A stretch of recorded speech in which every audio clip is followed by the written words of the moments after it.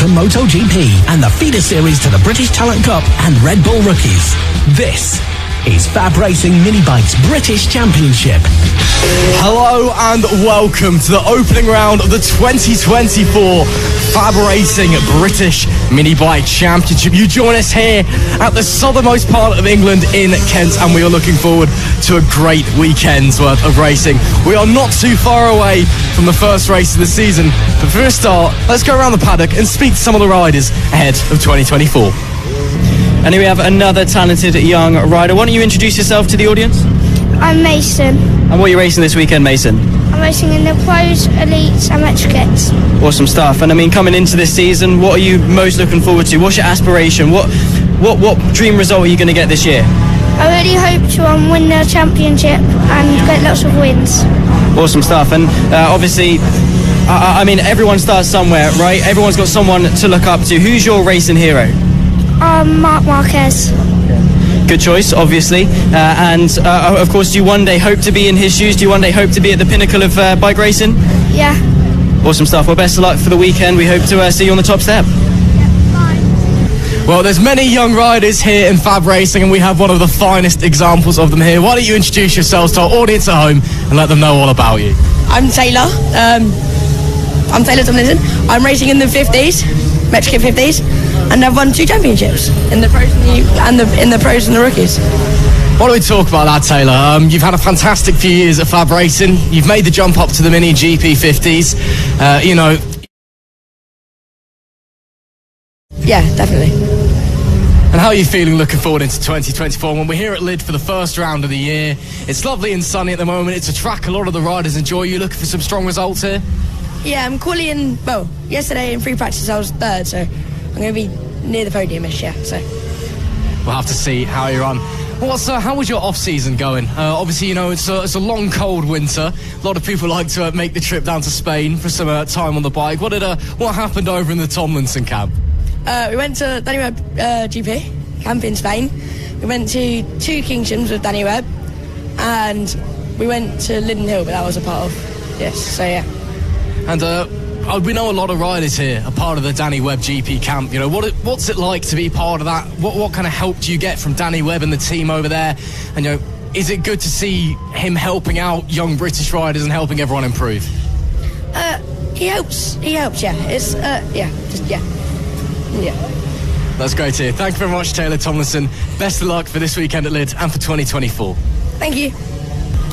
So we're here with Archie Hooper, back for another year in 2024. Archie, why don't you tell everyone watching along at home how 2023 went for you and what your plans are this year? 2023 wasn't the best on the Mini Moto. I didn't think it really suited my style, so we've gone to the Metro Kit 50 this season, and we've seen a lot of improvement, and it definitely suits my riding style a bit better, and we keep improving on the track. That's great to hear. Obviously, jumping from the Mini Moto onto the Metro Kit Mini GP50, it's a bit of a jump, much bigger bike. Obviously, you've got gears, it's a lot faster as well. But is that something that you enjoy? You said, you know, you felt you were improving on the bike more. Yeah, I enjoy it a lot more, and I think the gears and everything like that works best for me. And like I say, with the riding style, it's much better, and I'm still getting used to it. So what's your plans then for 2024? Here at the first weekend in Lydd, you know, obviously it's the first round, it's, you know, kind of testing the waters and see where everyone is, but are you just aiming to go out there, be fast, win some races? Yeah, we're looking for improvement each time, like try and knock off some time, and hopefully this season we'll try and be more up the leaderboards. That's brilliant stuff. Well, thank you very much for talking to us, Archie. Best of luck this weekend. Thank you.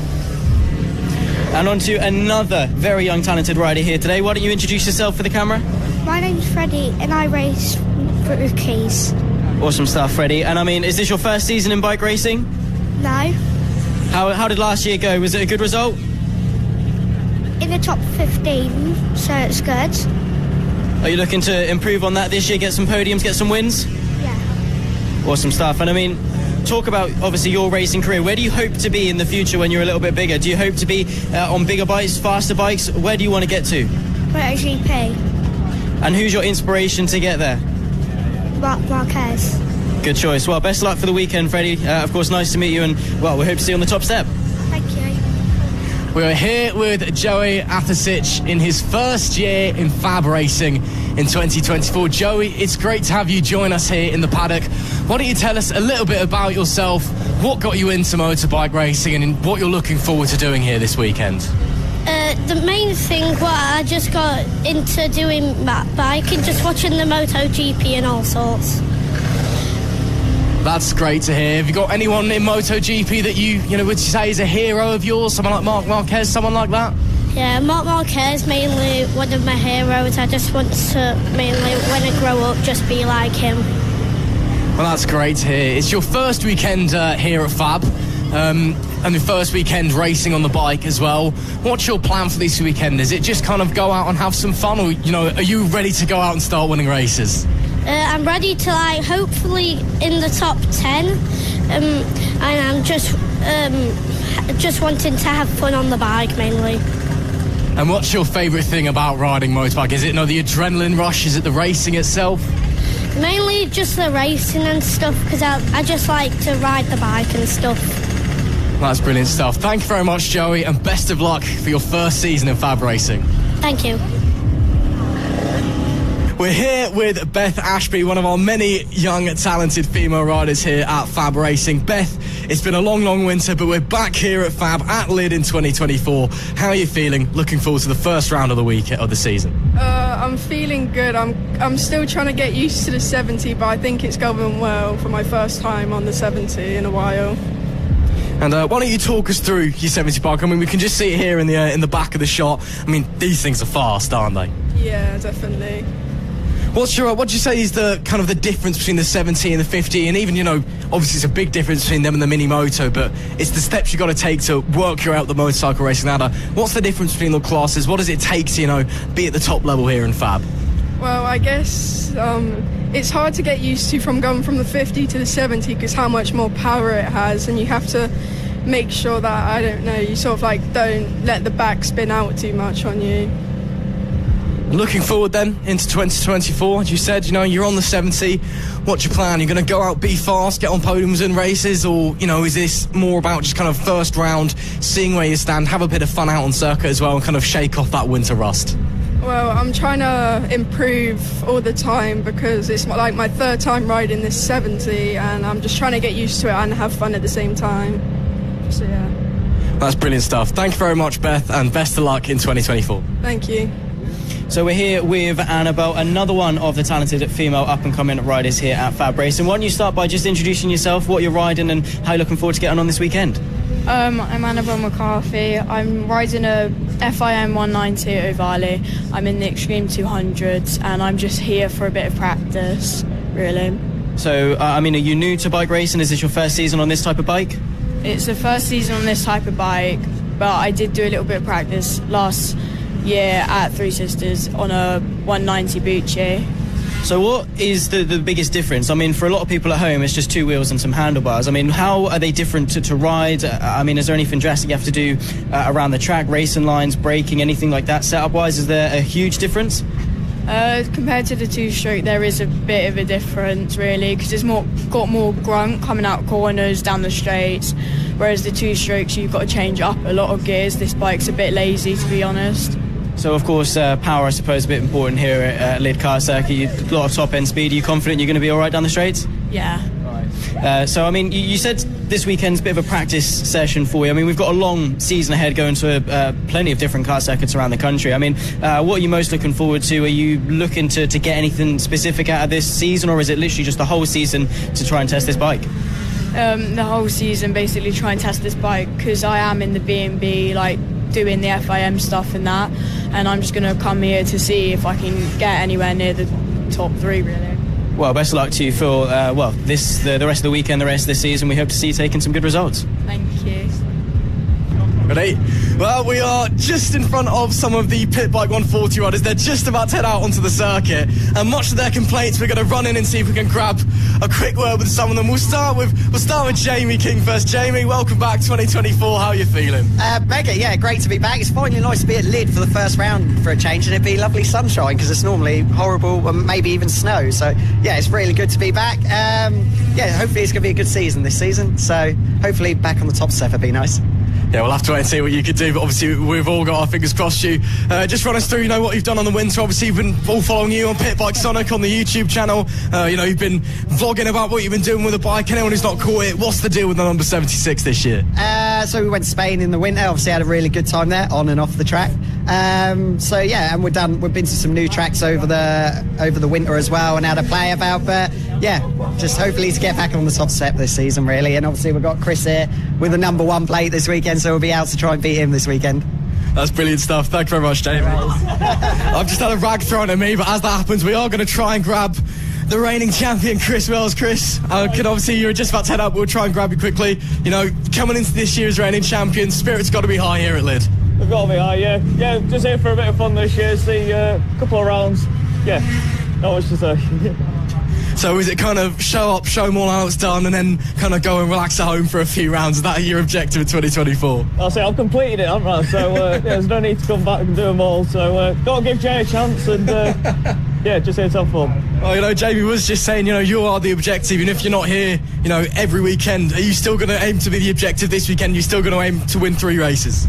Got to win all 3, yeah. Got to upset him, haven't I? We'll have to wait and see. Thanks so much, Chris, to talk to us. Thank you. Cheers. Well then, that was some pit bike riders as they were heading out. We'll see if we can try and grab anybody else as they come through. But looks like they're all making their way out to the circuit. Make sure that you tune in a little bit later for some Pit Bike 140 action.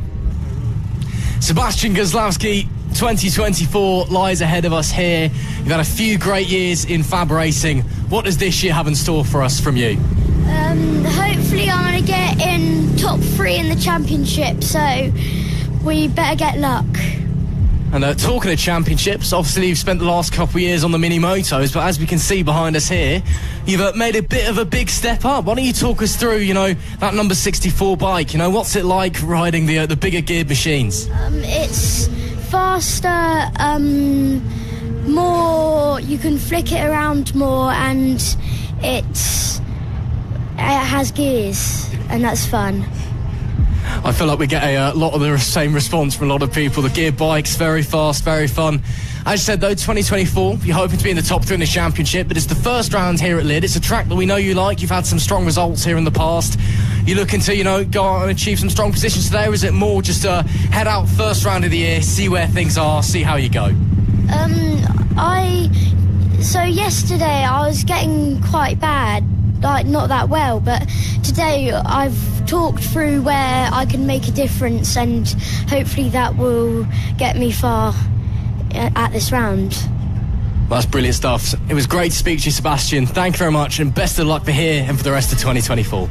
Thank you. Moving our way down the paddock still, and there are a variety of ages. They start as young, as sort of 8 years old, move all the way up into adult ages. Here they are right at the beginning of their journey. Do you want to start with sort of just your name and what you're racing? My name's Tommy and I'm racing in the Rookies. My name's Tyler, I'm racing in the Rookies. So 2 competitors out on the circuit. I mean, what's that rivalry like? Who's going to be the quicker one of the 2 of you? I don't know, but I think it's going to be me. I feel like it's him. Oh, well, we got a humble one, I suppose. So, I mean, for you, I mean, are you looking to try and catch him over the weekend? How far off his pace are you? I mean, you might get lucky, you might be able to go and nab him for a couple of positions. Yeah, at the moment I'm last on the grid, but in Q2 I'm going to try my hardest to get up the grid a little bit more. It's all a learning curve.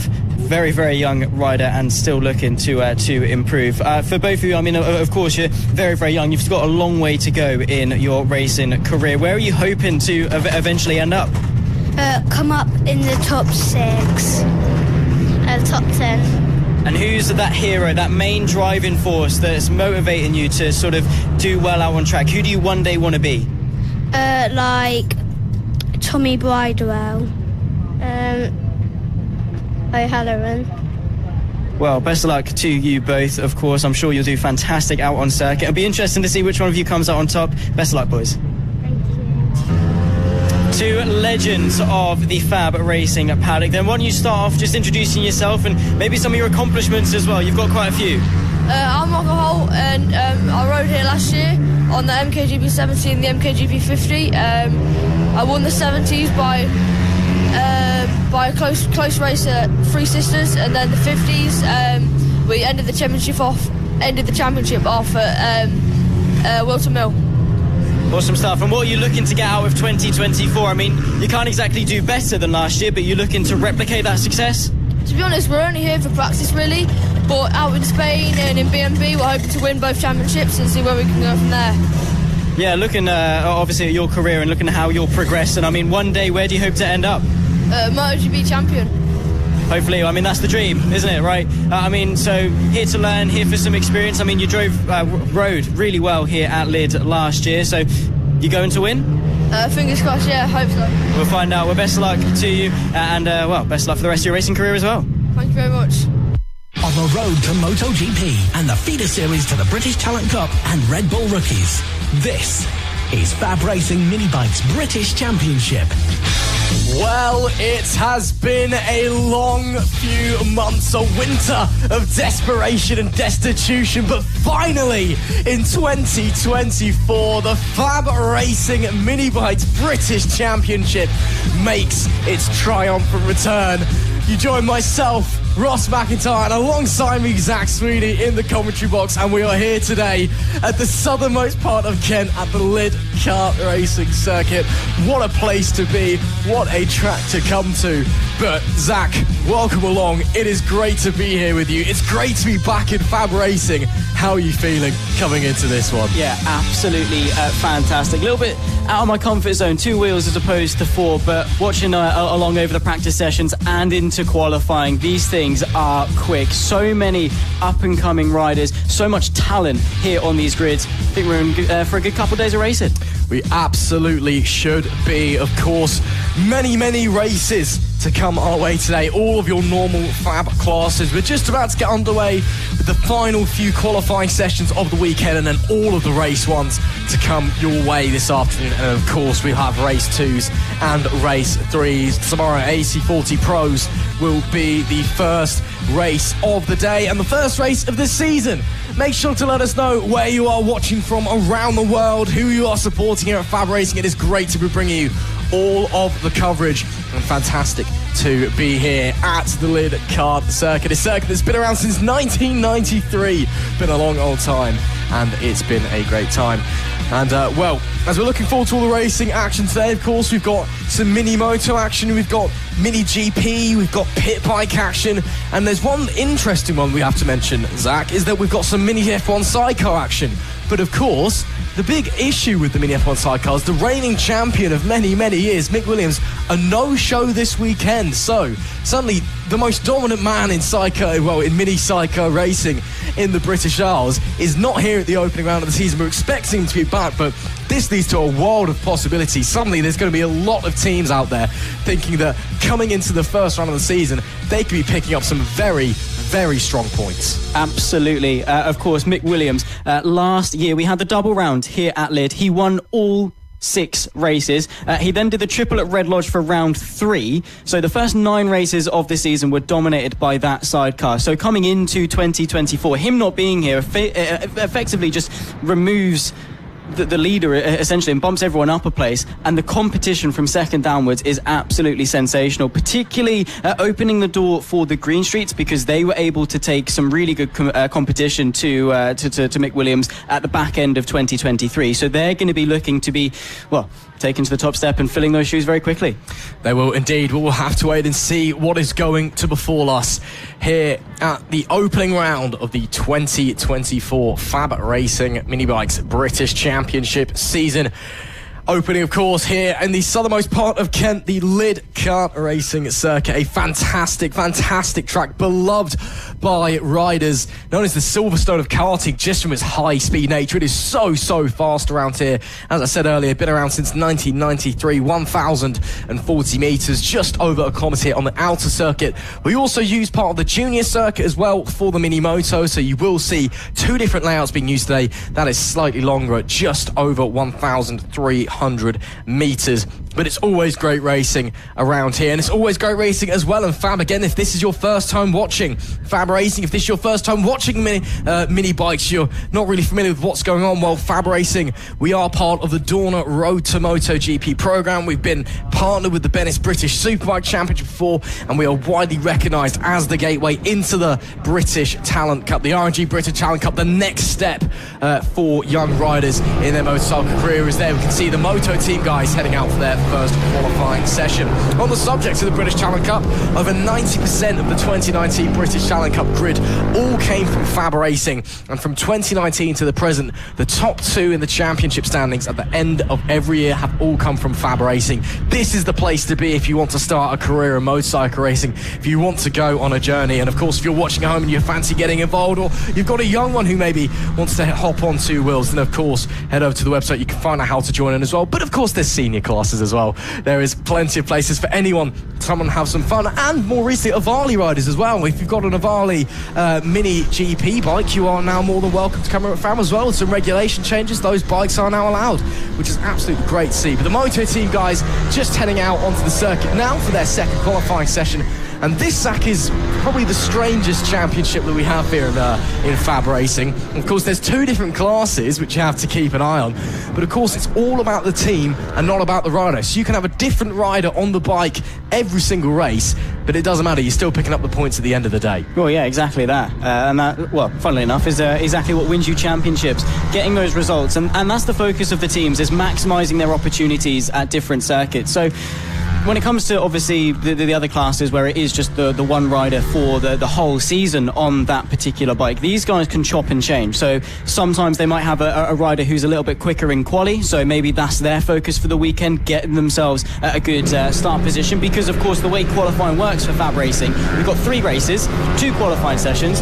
Of those 2 qualifying sessions, the quickest lap across both, so they get 2 opportunities essentially to set their lap as such. They then set the grid for all 3 races. So the qualifying order is used for race 1, race 2 and race 3. So a good qualifying is absolutely imperative to storing some really good points. And then obviously into the races, if a particular team has a rider that's very, very strong, consistently a good racer, they can then put them on the bike and maximise the points for the bike. They can indeed. If you are just joining us, hello and welcome to the opening round of the 2024 Fab Racing Mini Bikes British Championship season. Do not worry, you've not missed any of the racing action yet. We are just finishing off our final qualifying sessions of the weekend. This is qualifying 2 for the Moto team class. 3 more qualifying sessions to come after this. And we've got all of our race 1s to look forward to later on today. Sean Whittaker in the standard class, currently sitting at the top of the timing sheets in this session of 47.779 for Whittaker, the only rider into the 47s. Looks to be only one open class rider out there today, or at the moment anyway. That is the number 231, Team Kieran Evans, presumably Evans behind the handlebars of that bike as well. As you see some more riders making their way out onto the circuit. But it's great to be here back at Fab Racing as always. It's looking to be a very, very strong 2024 as well. We've got a great big calendar to look forward to. 7 rounds, 1 double round up in Rowrah in Cumbria. After this one here at Lydd, of course, we are heading to Ella Park in Suffolk on the 24th to the 26th of May. And then for round 3, we'll be heading to Three Sisters, where we had our championship finale last year. That fantastic circuit on the outskirts of Wigan. They'll be heading there in the middle of June. And then, of course, our double rounds 4 and 5 at Rowrah. Then it's Clay Pigeon for round 6, a track we haven't been to in a very, very long time. A very historic circuit there. And then ending off the season, once again, we'll be heading to Ella Park at the start of September to round out our year. And then, of course, we do, of course, have the Lord of Lyddon mini GP events at the end of the year as well, which many of our mini GP riders will be attending. With 7 minutes left in this qualifying session, Zach, we now have another open bike out on the track as well. It's none other than Will Howe on the 96, who a few years ago made the entirety of this class look like a hobby. He was so far ahead. He hasn't set a lap time at the moment. Sean Whittaker sits at the top of the table in the standard class. Yeah, by a fairly healthy margin, of course, ahead of the team ACMA Racing. I mean, well, I say healthy. it's a margin at that 18 thousandths of a second. So very, very nip and tuck stuff. But back from that, of course, to Ben O'Keefe, Harrison O'Keefe as well. They've got a fairly sizable gap. Will Howarth, of course, you were talking about on that 96 machine, moves his way up into P3 on his first lap alone. Still 6 minutes left to go in the session. That's going to translate to a good 6-7 flying laps. He could be good for pole. He could be indeed. Again, although the guys are out there racing on track at the same time, they're qualifying the same track at the same time, they do line up on the grid, as they qualify, but they are in two different classes. So the results of the race, if you finish third on the podium and you're the first rider in the open class, for example, you do pick up the points as if you had won overall. So it's a little bit to wrap your head around, but still, nonetheless, it is enjoyable. Of course, last year, Moto Team, a very, very enjoyable season. We had some great fights all the way. Team Acme Racing taking home, as I say that, Will Howarth does shoot straight to the top of the table by, it's a tenth of a second. Yeah, that's a massive, massive gap there. But yeah, great stuff there from Will Howarth on the number 96, who didn't really do as many Moto Team rounds last year. Only finished 4th in the open standings. Team Acme Racing, of course, taking the championship there with Team Pinky in the Brain. They took the championship in the standard class last year. Again, lots of different classes to keep your eyes on. Keep your eyes on the O'Keefes as well. The O'Keefe boys, we've got Ben in P4, Harrison P5 and Gary in P7 at the moment. Those guys became firm fan favourites last year. They turned up not really knowing what they were doing. It's their first time racing bikes and they've absolutely fallen in love with it. With 4 minutes and 55 seconds left on the timing sheets. You see more and more riders making their way to the circuits. Looks like 9 is the amount we've got out on track at the moment. Another great lap time there from Will Howarth on that last effort. A 46.622 puts him 3/4 of a second ahead of Sean Whittaker in P2. I mean, he dominated the Moto Team before, took a step back last year. Looks like he wants to kick off 2024 and, put his cards down on the table, show what his plans are this year. Yeah, he's showing his arsenal very, very early. I mean, we're talking about... and as I say that, he's gone down. That is Will Howarth. That is... it looks like Will Howarth anyway who's gone down. I believe that is the number 96. Big issue down at the bottom end of the circuit. And indeed I believe it is. I'll have to get it confirmed, but a big issue for someone down the bottom end of the circuit nonetheless. And indeed, the number 96 of Will Howarth has had a big off. Bike looks to be okay, but I'm not sure he's going to be continuing in this session. That is coming down out of the bottom end of the circuit from the big hairpin down at turn number 3. So that looks to be on the exit of the corner, hoping that everything is okay for Will Howarth. We can see that the official photographer of FAB-Racing, Dale Baldwin, helping out there, make sure everything's all right. Of course, Dale does a great job taking photos for the whole championship, and make sure you go and follow him on social media. He does a fantastic job. But also, just willing to help hand as well. He's a friendly face around here at the paddock. He's well-liked, well-known. Great to see him helping out. But yeah, Will Howarth looks like he's not going to be taking part anymore in this session. Not a complete disaster there, Zach, because, he is currently 7/10 ahead of everybody else, and in the open class as well. His only competitor in the open class at the moment hasn't set a lap time yet, Kieran Evans. So there's someone else that's having issues as well with a chain off there, it would appear. But yeah, Will Howarth, not a massive disaster come off there, presuming the bike isn't damaged. Yeah, exactly. That is going to be the hope. That's the 231, of course. That's the other Motor Team Open bike. Of course, probably will explain as to why Kieran Evans hasn't been able to set a lap time, pulled over at the side of the circuit. With less than 3 minutes on the clock, it's going to be very difficult for him to put in a competitive lap time. But it should be absolutely sensational because now Will Howarth isn't on the circuit. 7/10, a big gap to close, but if Howarth can do it, no reason why no one else can.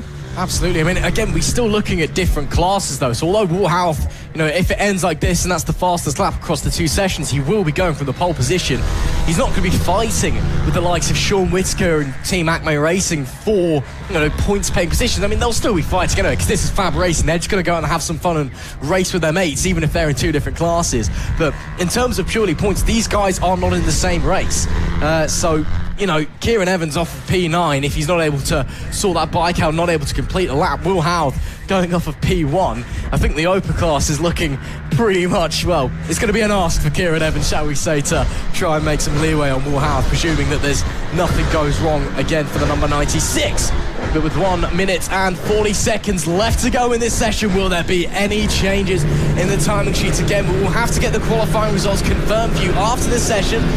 It is the best lap time from 2 qualifying sessions determines your grid position. As we can see, that there is the number 119 Team Ernie. The Badger had a pretty strong showing last season. As the team names, again, just a reminder, it's all about the bike in Motor Team. It is not about the rider, and hence this year, or last year even, it was the regulations were changed. Instead of being whoever owns the bike and their name was just stuck there, which made it very confusing for us in the commentary box, because you could be talking about someone with someone completely different on the bike. Nowadays, you can have a team name. Most riders, if they're not really going to be sharing the bike, they do tend to just put their own name as the team name. So, Will Howarth is technically Team Will Howarth, but we're going to call him Will Howarth. But you've got teams like Team Ernie, the Badger, Team Acme Racing, and those guys. You look at Team Pinky and the Brain from last year as well. They were teams that were constantly chopping and changing riders, and for them it was more important to have a team identity rather than a name on the front, where that name might not necessarily be the person on the bike. Makes our job easier as well. Means we don't have to be calling other riders as names. We can just go with the team, which makes it so much easier as to just see it as the bike as such, which is how everyone at home should see it as well. Effectively, it is a team. It's just, that machine that's the one scoring the points, the rider the one piloting it, of course, over the course of this fantastic season. We have got 5 seconds left to go in this session. It seems that no one else was able to top Will Howarth's time at the top. To be fair to Sean Whittaker, albeit in 2 different classes, in 2 different sessions as such, got within half a second, so a bit better than 3/4 of a second. Yeah, time still came down, but Will Howarth in that qualifying session was dominant nonetheless. As the checkered flag flies at the end of that session, it's Will Howarth for the Open Team class on top of the table. Sean Whittaker in standard in P2, Team Acme Racing P3, Ben O'Keefe P4, Harrison O'Keefe with P5, Team Ernie the Badger in 6th, Gary O'Keefe in 7th, Madison Martley in P8, and Kieran Evans, the other Moto team, or Open Team should I say, did not complete a lap after encountering a mechanical issue on their outlap. Of course, we'll have to compare and contrast the lap times between qualifying 2 and qualifying 1 to get the final qualifying results. We will let you know what is going to happen. Of course, we do have a new finishing format today, as you can see there, for the riders after the race. We'll get that on display. We do actually have proper podium boards out now as well, so it's not just pulling into the pit lane and the pats on the back.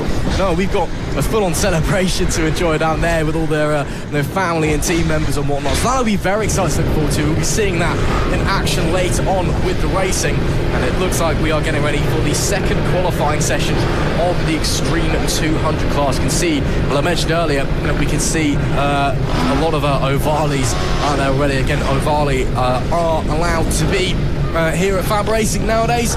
Reigning champion of the Extreme 200 class, of course, is Sullivan Mounsey, who's got the call-up to RedBull Rookies this season. So obviously a huge congratulations to Sullivan. Alongside him in RedBull Rookies this year as well is another FAB-Racing graduate, Evan Belford. So a huge congratulations to those guys. So brilliant to see them up in RedBull Rookies, and we look forward to seeing them competing on an international stage and seeing their progress and what they can do. They're all testing as well recently, last few days. Evan Belford is here today as well. I've just been told in my ear, so we'll keep an eye out for him. He's not racing, but he's just here turning up to show his support for his comrades and all of that from the category. Of course, we've got many other FAB riders across the world doing things as well in bigger and better series. Across in JuniorGP this year, Johnny O'Shea, Evan Belford, and Casey O'Gorman, they all look to be competing. Eddie O'Shea, and as well, of course, we've had countless riders across history coming through the FAB ranks. We've got the likes of Scott Ogden over in Moto3 at the moment, Danny Ken, the Moto3 champion a few years ago, and Scott Redding as well up in MotoGP. Of course, we've had riders in WSBK, we've had riders in BSB. FAB-Racing is the place for young riders to come in Britain if they want to start their motorcycle career. And as the Extreme 200 class is about to get underway then, so again, No reigning champion on the grid at the moment. Sullivan Mounsey is off doing his whole RedBull Rookies thing. Don't know why you prioritise that over FAB-Racing, to be honest. But as they make their way out onto the circuit for the final qualifying session, a lot of Ovalis there, which is great to see them coming and getting some track time here at FAB-Racing as well. But again, it's a championship that's changed a lot over the last few years, Zach. Of course, it used to be what we call the Pit Bike Open Championship, even though that wasn't necessarily its official name. It was essentially just the Pit Bikes 140 with a bit more relaxed regulations. Then they tightened down on the pit bike regulations, opened it up to mini GP bikes, and now we just see this wonderful mishmash in front of us here today. Hybrid, exactly. So it creates some fantastic racing. Already, for some reason, it looks like some of the guys are trying to get racing in the qualifying session as well. Very eager. Of course, they are into their second qualifying. The races will be coming up. We'll be getting through, the entirety of race 1's. Today, race 2 and 3 will be coming over the course of tomorrow. That's the 99 machine. Not entirely sure as to who that is at this time. Coming back into the pit lane, so not going to be able to set any lap time at the moment. But of course, still just under 10 minutes left to go in this session. Speaking to a couple of riders earlier on, obviously, in the interviews, and touching on how important qualifying is for the track position here at Lydd. Of course, over the course of last season, of course, that double round that we had, more often than not, it was the pole sitter, at the very least for race 1, that was able to then convert going into, obviously, race 1, for the most part, actually into race 2 and 3 as well. So it seems the general consensus actually is there is a big focus on qualifying in order to convert that into race position as well. Absolutely. It is very, very fast here at Lydd. Relatively narrow as well. You can overtake, but especially given that it's the first round of the season, it's very different condition to what it was last year as well. Last year it was a double opening round, so we had 6 races in one weekend, which obviously was very, very tiring for everyone involved, but also on the Friday morning, everyone woke up to snow. Which had to be cleared out of the way very quickly. Here, it's lovely and balmy. It's about 15 degrees C. Slight chill coming from the sea. Of course, we're very, very close to the coast here, so a little bit of wind and just that sea breeze that just washes over. But it's lovely conditions. So very, very different. So, the last time the riders were here, the track has changed since then, given the conditions. And as well, it's the first race of the season. There's going to be a little bit of that winter rust there for some people. They want to get out on track and just enjoy the first race. But especially getting later on into the weekend when that confidence starts building up on the bike, you start getting back into your rhythm. You can make some fantastic moves around here. I mean, cast your mind back to a few years ago in the Pit Bike 140 class where Reece Peacock won the race with a daring last corner overtake on the final lap. That was an absolutely phenomenal move. There are lots of overtaking opportunities here. You've just got to be brave and you've got to be looking for them. On top of the timing sheets at the moment, we've got some FAB-Racing royalty. Ethan Sparks, the number 62, making his way back to FAB-Racing. The LS2 Helmets Mini GP 70 former champion back here this weekend. Great to see him in the Extreme 200 class. Lovely to speak to him earlier as well. And lovely to speak to the reigning double champion of the Mini GP 50s and the LS2 Helmets Mini GP 70 Championship, Marco Holt. He's here as well this weekend, competing on the Extreme 200s. Both of them, of course, getting a bit old for that category now. They're both champions as well. They've kind of done their time. They've moved on to bigger and better things. Ethan, of course, is off racing in Europe.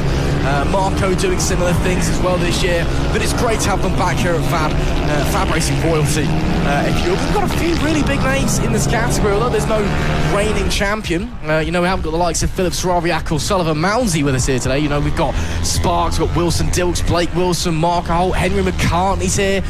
We've also got Ollie O'Gorman, Casey O'Gorman's younger brother. He's round here as well. So a really, really competitive field to look forward to here as well. Again, all of these guys have all come through FAB-Racing, and many of them have moved upwards and onwards in the world of motorcycle racing. This really is the best place to start your young motorcycle journey. It's evident. The proof is there with how many graduates that we've had move on to bigger and better things. We touched on Ethan Sparks. Of course, he's racing in the Mini GP Austria Championship, so we'll be looking to impress there. Same to Marco Holt. So they're here, obviously, with the Aprilia chassis to get some more experience on that bike, of course, learn how to go quick, how to compete, obviously, at the high level. And at the end of the day, it's more time out on track, out on the bike, and every time you are there, you are trying to learn something. So it'll be interesting to see how they both do here, and with it being, a little bit more on the warm side, hopefully be a bit more to what they're going to be used to over in Europe.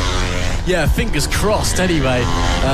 Again, it's not too nice here when it's cold, and especially with the sea breeze. We are looking at lovely weather all weekend. A little bit of cloud cover tomorrow. Potentially a few drops of rain, but nothing too drastic. It's definitely going to be dry racing conditions the whole way through. And again, we can see we've got some lovely sunshine here. Nice and warm, you know, it's really starting to feel like summer almost as we're heading through.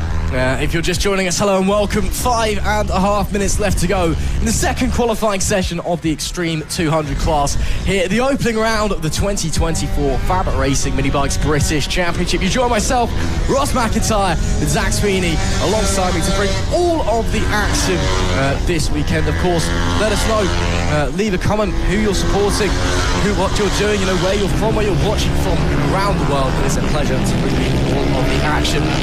Ethan Sparks, though, still on top of the timing sheets. Henry McCartney is pushing him, though, Zach. He is, yeah. I mean, there is less than half a second between them. Wilson Dilk's up there as well. He's less than a tenth of a second off that 31 machine of McCartney. So incredibly close qualifying session here. Ethan Sparks, though, I mean, we're talking a 40-second lap time. Not a lot of opportunity to actually go and make that lap time up here, obviously, at karting circuits. I mean, there is plenty of corners. So, of course, with mid-high-speed chicanes as well, a lot of opportunity for you to be quite committed into the corner, and therefore a good opportunity for you there to actually gain some time relative. However, Ethan Sparks, we're talking about the others using those committed opportunities to make up lap time.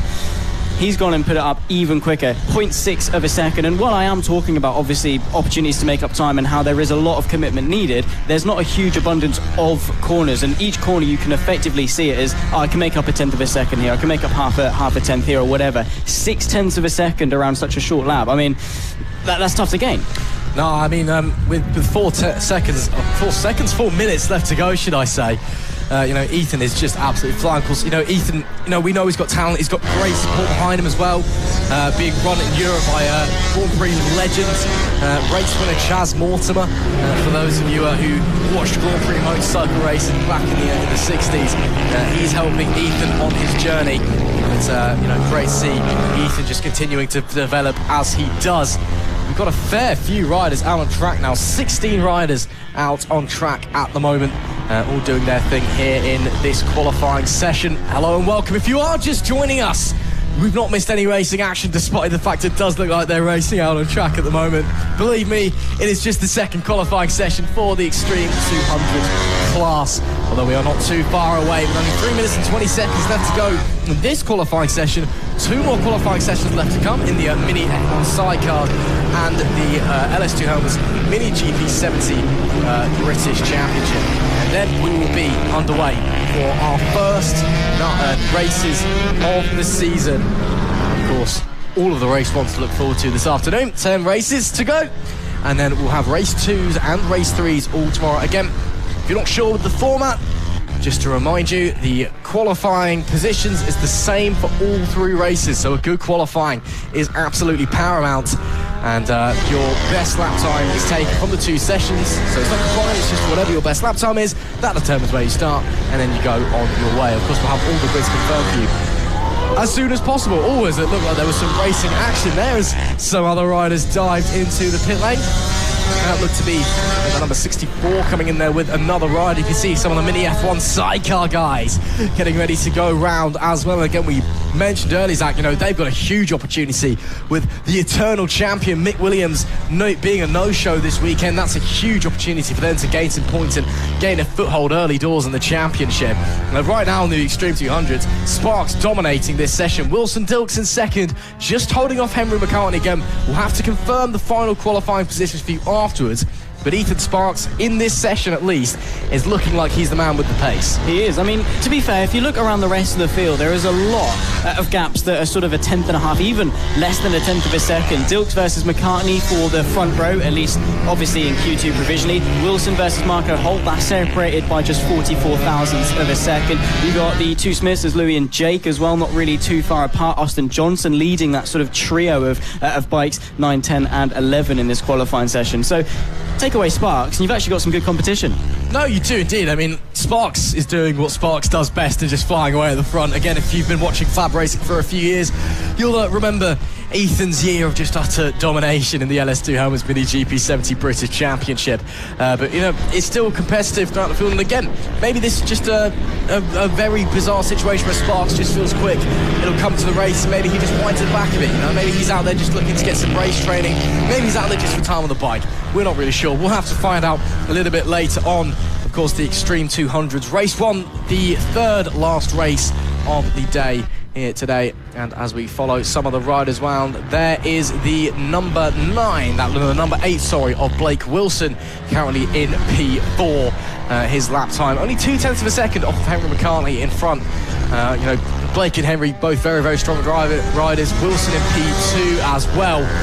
It is a very, very strong field in this Extreme 200s Championship. With 25 seconds left to go, it is do or die time in this qualifying session. Has anybody got what it takes to improve, or is the session got to the point where maybe you've just used a little bit too much tyre, maybe the tyre's just a little bit too warm? Again, it is strangely warm for this time of year at Lydd, so it may just be that everyone's pushed the tyre a little bit too hard. We'll have to wait and see. Checkered flag is coming out exactly now, and that's the end of the session. Can anyone improve on their final lap, Zach Sweeney? Well, let's find out. Of course, Ethan Sparks seems very secure in that provisional pole position, but of course the later on in the session you get closer and closer to your optimal. You're improving constantly, and it almost gets to the point where there's not much time left to find. There's not really much place to go. You're getting closer and closer to the ceiling, and it's harder and harder to hook up that perfect lap time. So for Ethan Sparks, absolutely sensational stuff. McCartney and Wilson have taken the checker. They're 3 and 4. Dilks as well to round off in P2. I think a slight improvement to just bring it to a 41.209. 41 dead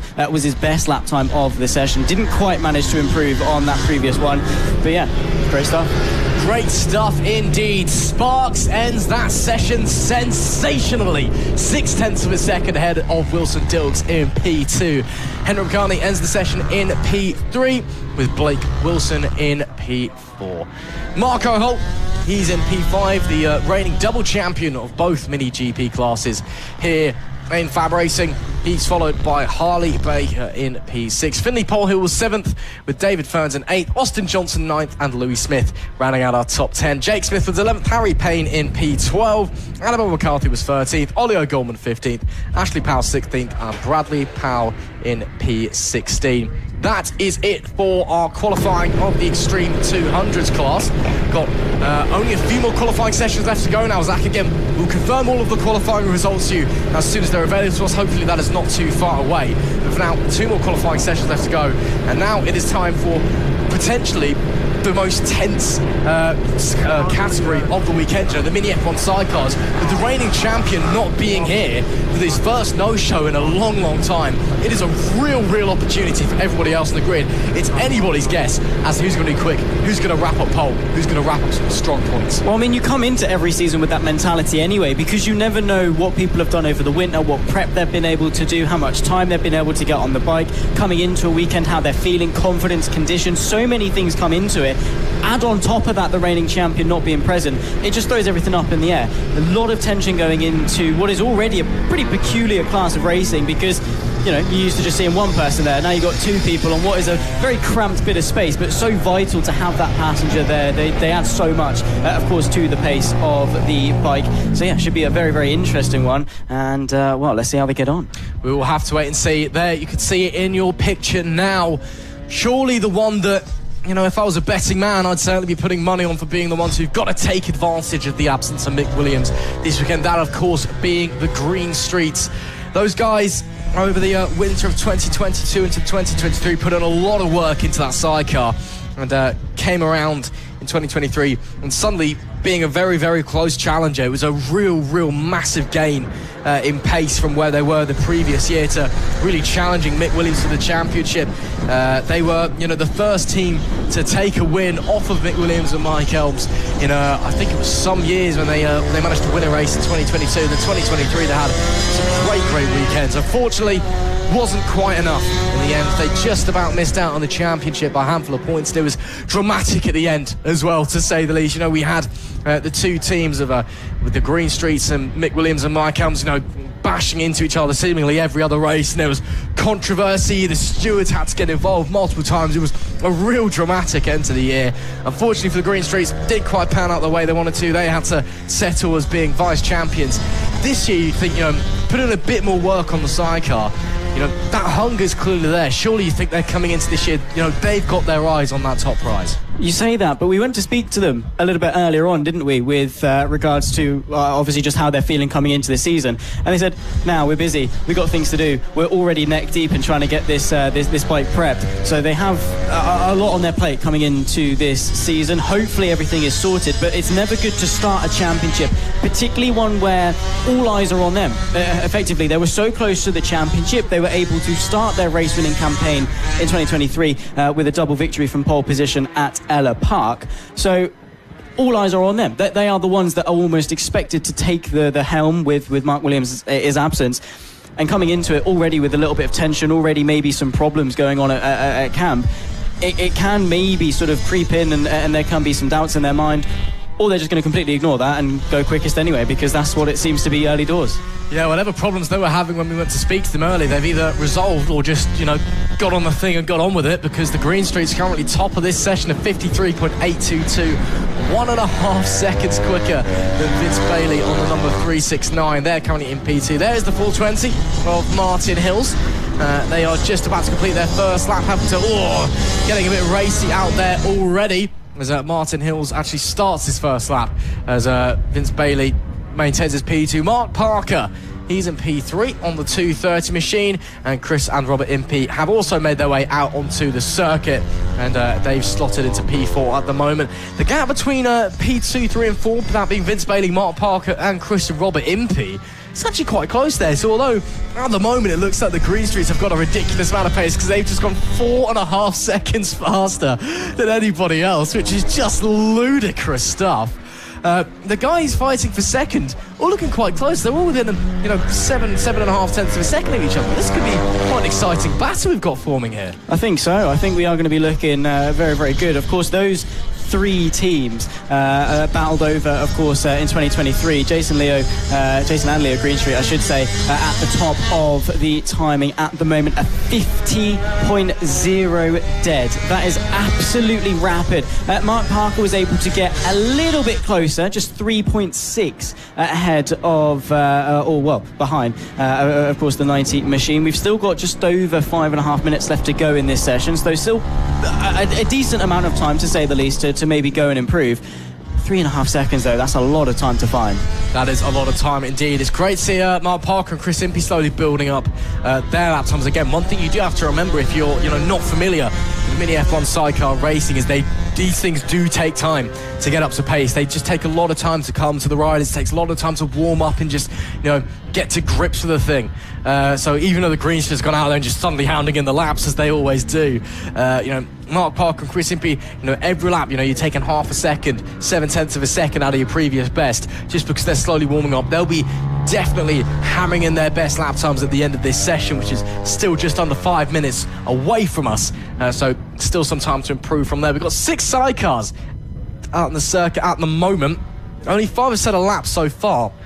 420 of Martin Hills has crossed the start-finish line, but it's not registering as them having set a lap in. So I'm wondering if they're potentially having a transponder issue of some sort. Obviously not ideal if they are. 420 not registered as currently having a lap time, that being with Martin Hills behind the handlebars. Jeremy Alexander currently in P5 on the number 11 machine with Vince Bailey P4. Chris and Robert Impey starting up into P3. Mark Parker the M's up into P2.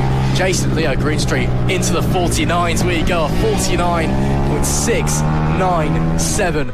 Absolutely ridiculous lap times that we're seeing here at the moment in the second qualifying of the Mini F1 sidecars.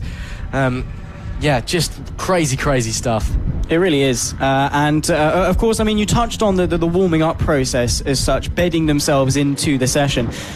of course, that does also apply to Jason and Leo Greenstreet. Of course, they're also going to slowly build themselves up. But I guess a part of that also goes back to what I was saying with the Extreme 200s.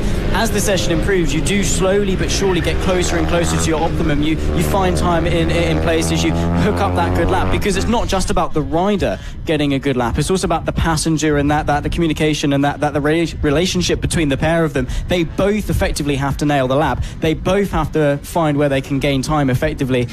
And the quicker they get, the harder it is to get quicker. Absolutely. It's it's all about just trusting in each other in sidecar racing, especially mini F1 sidecar racing, where it's so small. There is nothing to stand on. 3 minutes left to go in this final qualifying session for the mini F1 sidecars.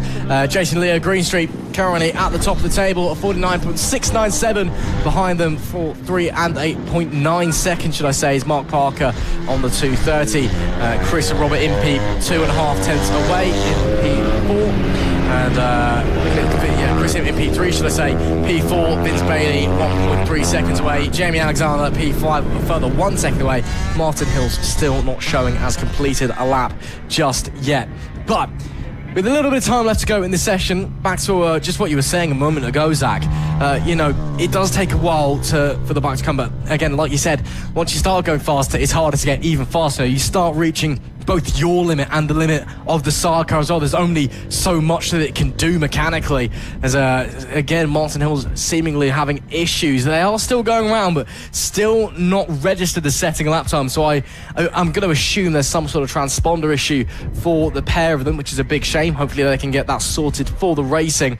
But these guys, they're all lovely in the sidecar paddock. They're a really nice bunch, and of course they're their own kind of unique community as well. Obviously because their form of motorsport is so different to all the others that we have here at FAB-Racing today. But when they're on a track, they're just crazy. I mean, my granddad used to race sidecars, and just used to, thought the guys on the sidecars was mental, shall we say. Still 1 minute and 30 seconds left to go in this qualifying session before the checkered flag. And as you can see there, the Greenstreets, they've had enough. They've pulled into the pits. Looks like, I think everyone has kind of had enough out there. Looks like the Greenstreets, well, I think it's pretty safe to say they're going to be on pole, even though we don't have the final confirmation. 4 seconds ahead, Zach. That's just crazy, crazy stuff. It's a safe bet, I think, for those guys. I mean, we said coming into this, they were almost expected to go and potentially take the top step and take the mantle from Mick Williams, who, again, isn't here this weekend. A couple of changes, of course, up and down the order, but for the most part, at the moment, Greenstreet ahead of Mark Parker by just under 4 seconds between the pair of them, quarter of a second back to then P3. That competition between Parker and Impey, quarter of a second between the pair of them, should be a good race. Yeah, it should be indeed. I mean, of course, we'll have to wait out and find out what's going to happen in the race later. Of course, the mini F1 sidecars with their opening race of the season, they'll be on circuit later on this afternoon. Martin Hill's the 420, the only sidecar out on circuit at the moment. 20 seconds left to go. They should be completing this lap. But as we can see, it's going to be very interesting to see what is going to happen in the race. Right then, it is time for our final qualifying session. It is time for the LS2 Helmets Mini GP70 British Championship. And well, Zach, of course, this is the premier class we have here at FAB-Racing. This is the one that everybody, all the junior riders want to win. And well, it is looking more hotly contested than ever heading into 2024. Of course, last year we had Marco Holt domination. Only the second ever rider after Casey O'Gorman to win both the 50s Championship and the 70s Championship in the same year. Of course, it must be said that the 50s Championship was rather a bit of a revenge tour after he was well on his way to winning it in 2022 for a bad leg break while racing in Spain. Put an end to his year, unfortunately for him, but he had a phenomenal year last year. Of course, he's now moved on to bigger and better things, but we've got some fantastic riders out there looking to take his crown. Of course, you've got the likes of Arch O'Brien. We spoke to him early. He's been doing a lot of work on the off-season, which is great to hear. Of course, we've got the likes of Blake Wilson, Dilks as well there, all in there. It could be very, very close out there in the FAB-Racing Premier Championship. And coming into the season, it's anyone's guess as to who's going to be, up the front. Absolutely. And again, same sort of dynamic coming into things with a new championship, a new season, new riders effectively sometimes as well. But off the back of 2023, we had 5 riders take a victory at least one time over the course of the whole season. But there they are, confirmed as pole position, of course, in the Mini F1 sidecars, the Green Streets, unsurprisingly so. Yeah, I'm not entirely sure you have to go and sit in the number 1 spot after qualifying, but you know, the Green Streets looking to prove a psychological point here and doing it anyway. We are underway for the final qualifying section of the day, and it's the one that everyone has been waiting for. The LS2 helmets Mini GP 70 British Championship second qualifying session is a go. And the riders are slowly but surely making their way out onto the circuit. This, of course, is the one that every young rider wants to win. This is the one that every young rider wants to be in. This is the one that, you know, launches the careers of so many riders that we see out there in the world of motorsport today. It looks like Beth Ashby is going to be the first one to start a flying lap. There then is Archie O'Brien, who we mentioned earlier, Spider-Man, if you will, off of that famous helmet of his. He starts his lap. Let's follow Archie just for a little bit on the number 91 machine, making his way through the first chicane. Very, very tricky through there. You really have to haul the bike over now. Second chicane, very similar as we come through. I'm going to go for the right, then to the left, and then the right again. It's really hard just to tip the bike back over now. The big hairpin down the bottom end of the track. And now it is flat out. Archie O'Brien, a little bit of traffic in the form of Beth Ashby. Now just a slight lift, slight dab of the brake, maybe a downshift into the right-hander. And now from here, it is absolutely full throttle, banging against the rev limiter, coming into the final corner. Archie O'Brien will be the first to finish and record a lap. Round the final corner he comes. Number 91, what's it going to be? He slots in with a 42.664. Very, very competitive lap time there from Archie O'Brien. Harrison Day into P2 of 43.7. A little bit of time to build up there. Archie O'Brien, though, he has come out of the gates on all cylinders. He is. He's absolutely flying. And of course, speaking to him a little bit earlier on, Wilson Dilks actually tops him by over half a second for provisional pole. Can't read too much into it at this stage. Still 9 minutes left to go in this second qualifying session before we head our way into the race session. So Dilks and O'Brien, of course, they were fourth and fifth in last year's championship. They did go toe-to-toe a number of times, each of them with a win to their name. 14 podiums to O'Brien, 10 to the form of Wilson Dilks as well. So they definitely know what they're doing on these Mini GP 70s. They've had a year to bed in, though. Of course, for O'Brien, last year was his first year really taking it to the GP 70s. This year he's got that year under his belt and he should be able to contend. I mean, a quick response and another even quicker response from Wilson Dilks. They're going to be swapping all session. Oh, they are indeed. We have got a treat on our hands in the final qualifying session of the day. Dilks or O'Brien for the fastest lap time seems to be the battle we are watching. Finley Polehill currently in P3, good as 5/10 of a second off of O'Brien in P2. Harry Payne in P4, followed by Jensen Bishop. There goes Archie O'Brien, 2/10 faster this time than Wilson Dilks. Dilks crosses the line second if they're just lapping and lapping and lapping, so we can expect Dilks' lap time in just a short moment. And he should be crossing the line soon. Yes, indeed. There is a number 85. What's the lap time gonna be?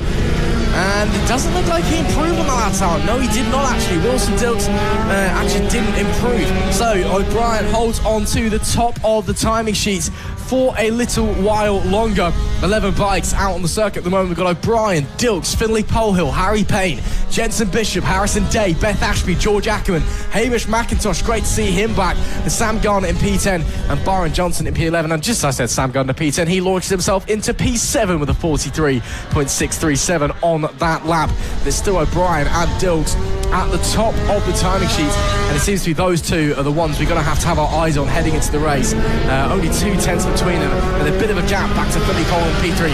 There goes Wilson Dilks, 10th and a half, back to the top of 41.528. These boys are flying out there. Yeah, they are pushing each other to new heights, I think, and that's always good to have that rival, someone that you can contend with, because it forces you to be quicker. It's a sink or swim scenario. It's all good dominating, things like that, but you don't have that motivation, or at least a clear defining motivation to go and search for time. O'Brien versus Dilks coming into this, the practice sessions, Q1 a little bit earlier on as well. They'll know where they are in the pecking order. they'll know that those two are the ones that they're going to be aiming to go and beat. Already, with still 6.5 minutes, just over, about 6 minutes 20 seconds left to go in this session, they have already absolutely smashed Archie O'Brien's pole time of last year. They have indeed. We are fine. There is the man that we just mentioned, Archie O'Brien, visor up, just waiting, nods to the camera as well. He does like to play up for some showbiz, does Archie O'Brien. A wonderful, wonderful young man off of the racetrack. A ferocious talent on him. Gets going out of the pit lane. Looks like he just came in speaking to his mechanics and his team and probably his parents as well, just getting a bit of feedback. Where have you been watching Wilson trackside? Where does he look faster than me? What do I need to do? Now he's heading back out. Still 5 minutes left to go in this session. Still time to improve for the number 91. Let's see what he's able to do, as there is still 5.5 minutes left to go. But it's anybody's guess as to who's going to be on top of the timing sheets. Will it be Wilson Dilks? Will it be Archie O'Brien? Or will someone else maybe even come in and just suddenly unlock something and fly to the top? Let's see what he can do on this flying lap, flying down into turn one. Hard on the brakes, tip the bike back over to the left, and now get back on the throttle. It's not a long run though into the second chicane. Very, very similar to the first, although the left is a little bit tighter. Bit of an earlier apex, and you've just got to wind off that speed a bit more. Now the big right-hander down the bottom end of the circuit. You've got to trust the front tyre through there, and now it is flat out. A little bit of a lift into the right again through here. Very, very tricky. We see some big offs through here. This is where the suspension is at its absolute most loaded. Just got to once again trust the tyre and hope that it's not going to give way. Back straight to go, flying into the final corner. O'Brien leaving nothing on the table as he flies round comes. What's the lap time going to be? It is an improvement, but it's not by much. Puts him a bit closer to Wilson Dilks, a 41.660.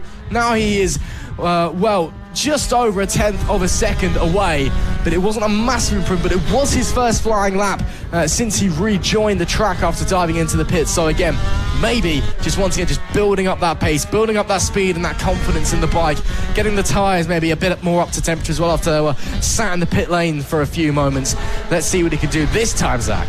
Yeah, I mean, it does take a while to sort of get warmed up, get into a rhythm, particularly at a nice flowing circuit like Lydd. It pays really nicely to settle into a rhythm. Let's see what O'Brien can do across the line again. Another very slight improvement, and brings the gap between the two at the top to just 0.008 of a second with less than 4 minutes left to go in this Q2 session. The 91 machine able to catapult himself up. He knows that was a good lap because he's taken a bit of a rest for this one. Breathing, going to collect himself, and then hopefully go again with still a couple of opportunities to go for it over the course of the rest of this session. He's a rider that really likes to just be smooth, that smooth, consistent feel that he, of course, comes to know and love. Not overly aggressive with the bike, able to just sort of caress it through the corners, and that pays really nicely. Softer suspension set up on the front forks, of course, of that GP70. Unfortunately, we've got a rider stranded there between the first chicane. Yeah, some issues there. Looks like Finley Pole who'll have a few problems. Hopefully everything is okay for the 199 bike.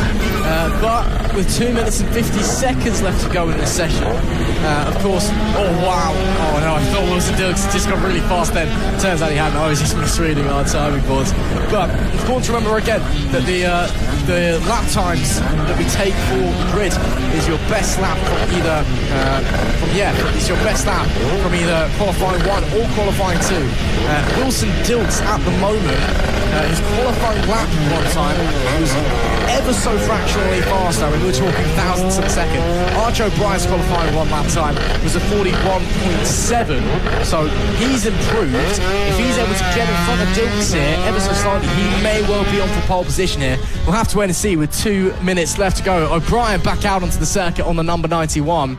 Wilson Dilks still going around as well. O'Brien's last quali lap was a 41.7. At the moment, his clock's a 41.536. Yeah, good lap time, and still just under 2 minutes left to go, so they're probably going to be able to squeeze in 2 more flying laps in this session. I suppose that's a good thing about having, you know, sort of a 12-minute session and less than a minute lap times. You get a nice abundance of laps to be able to put in. There is the Spider-Man helmet itself, the 91 machine, now across the line to complete the back end of qualifying. That was his out lap. Let's see what he can do when he gives it some. Yeah, absolutely. Once again, following Archie O'Brien into the second chicane, looked very, very tidy. Through chicane 1, bit of a wobble as he tips the bike back over and runs ever so slightly tight coming out of that chicane, so maybe costing a bit of time there. The bike looking pretty steady for the most part, apart from that small moment. It's all very, very smooth. Again, Archie's a really, really smooth rider. You know, he just kind of floats through corners, and it just looks super, super magical when you're watching him at the side of a track, especially when you compare him to someone like last year's champion, Mark Holt, who was so, so aggressive. Held up a little bit there at the end by Beth Ashby, so it's not going to be an improvement that time. This next lap won't be an improvement either. He will have time for one more, though. 45 seconds left to run. There is the number 56 of Sam Garner that we can see. That's Beth Ashby in front as well. Sam Garner just returning from the European Talent Cup. Of course, he's wishing him all the best for his journey over there. But as we focus on O'Brien, once again, he's going to get one more lap to pull just over 8/10 out of his back pocket and hopefully secure himself a pole position. With 18 seconds left to go. One more lap, do or die. It's bonsai time for Archie O'Brien.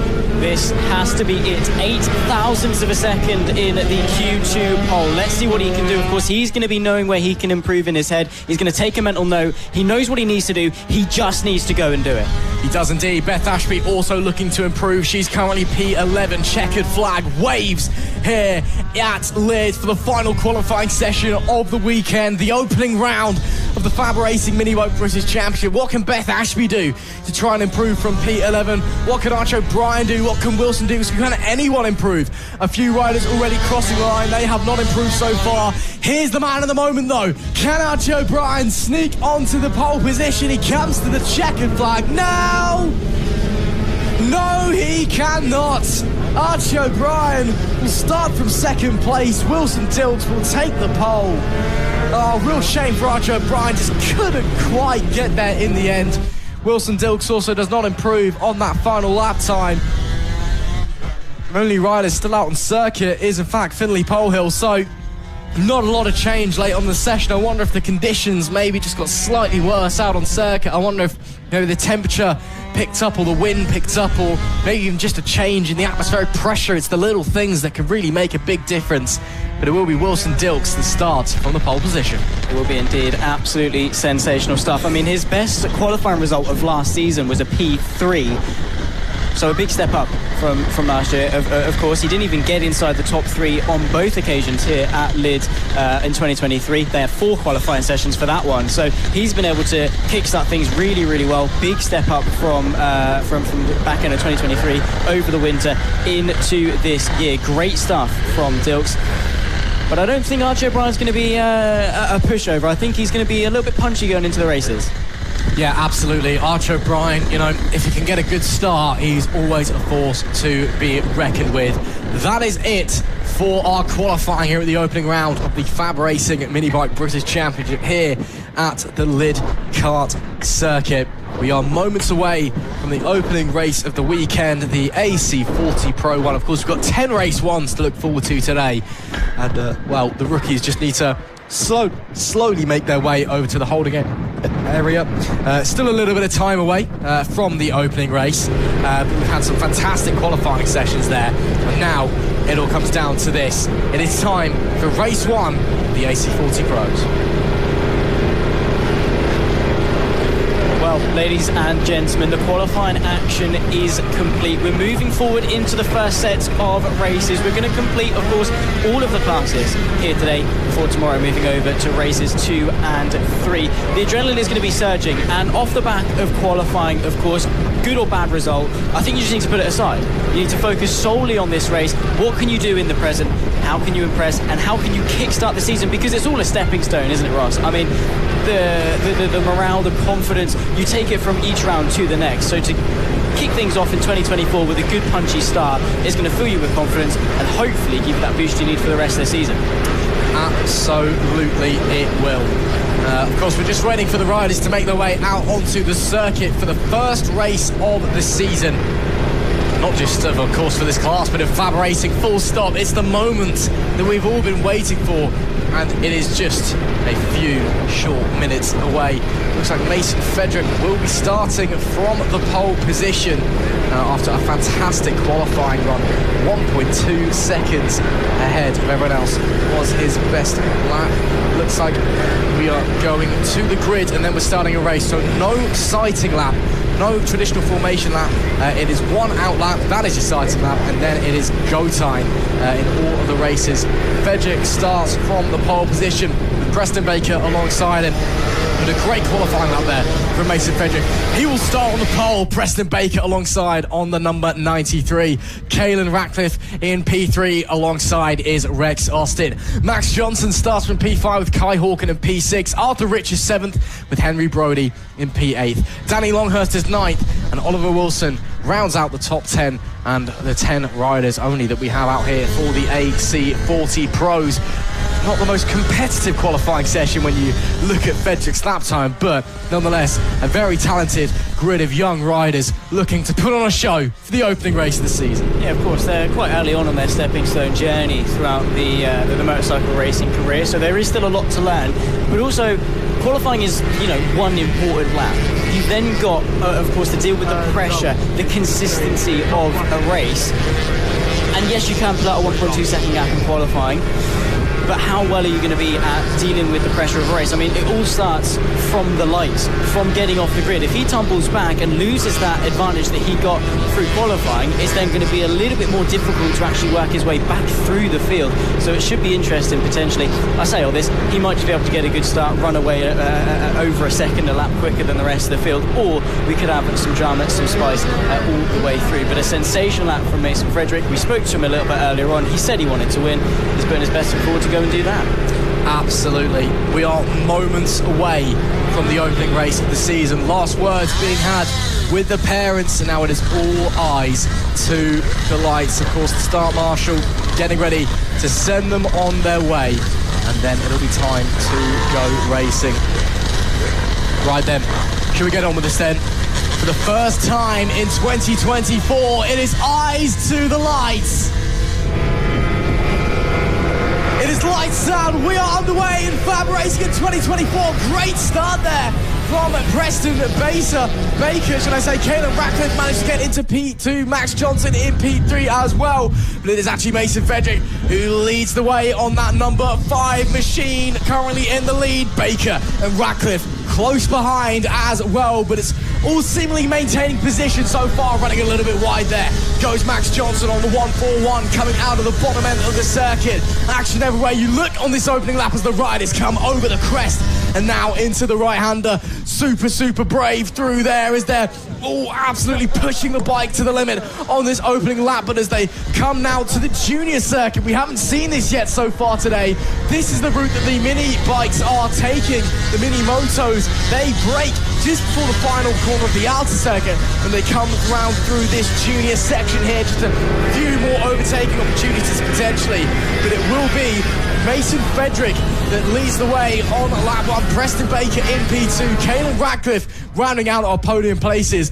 Frederick did exactly what he wanted to do, got away well from the lights, and leads early on here in the opening race of the season. Yeah, important for Holt to get early on for the number 5 machine. He's just able to then work with that effectively. It gives him sort of not necessarily a pressure-free environment, but a foothold to go off, something to base the rest of the race off. Maintaining the lead, that was the minimum. Now he can work on that. Now he can build the gap, settle into a rhythm, and try and build that gap away from Baker and Ratcliffe, who themselves actually are starting to spread out. The next closest battle is between the 991 and the 141 of Austin versus Johnson. I think that might be that battle right there. So plenty of racing yet to come, but an early foothold, an early dominance really from Frederick.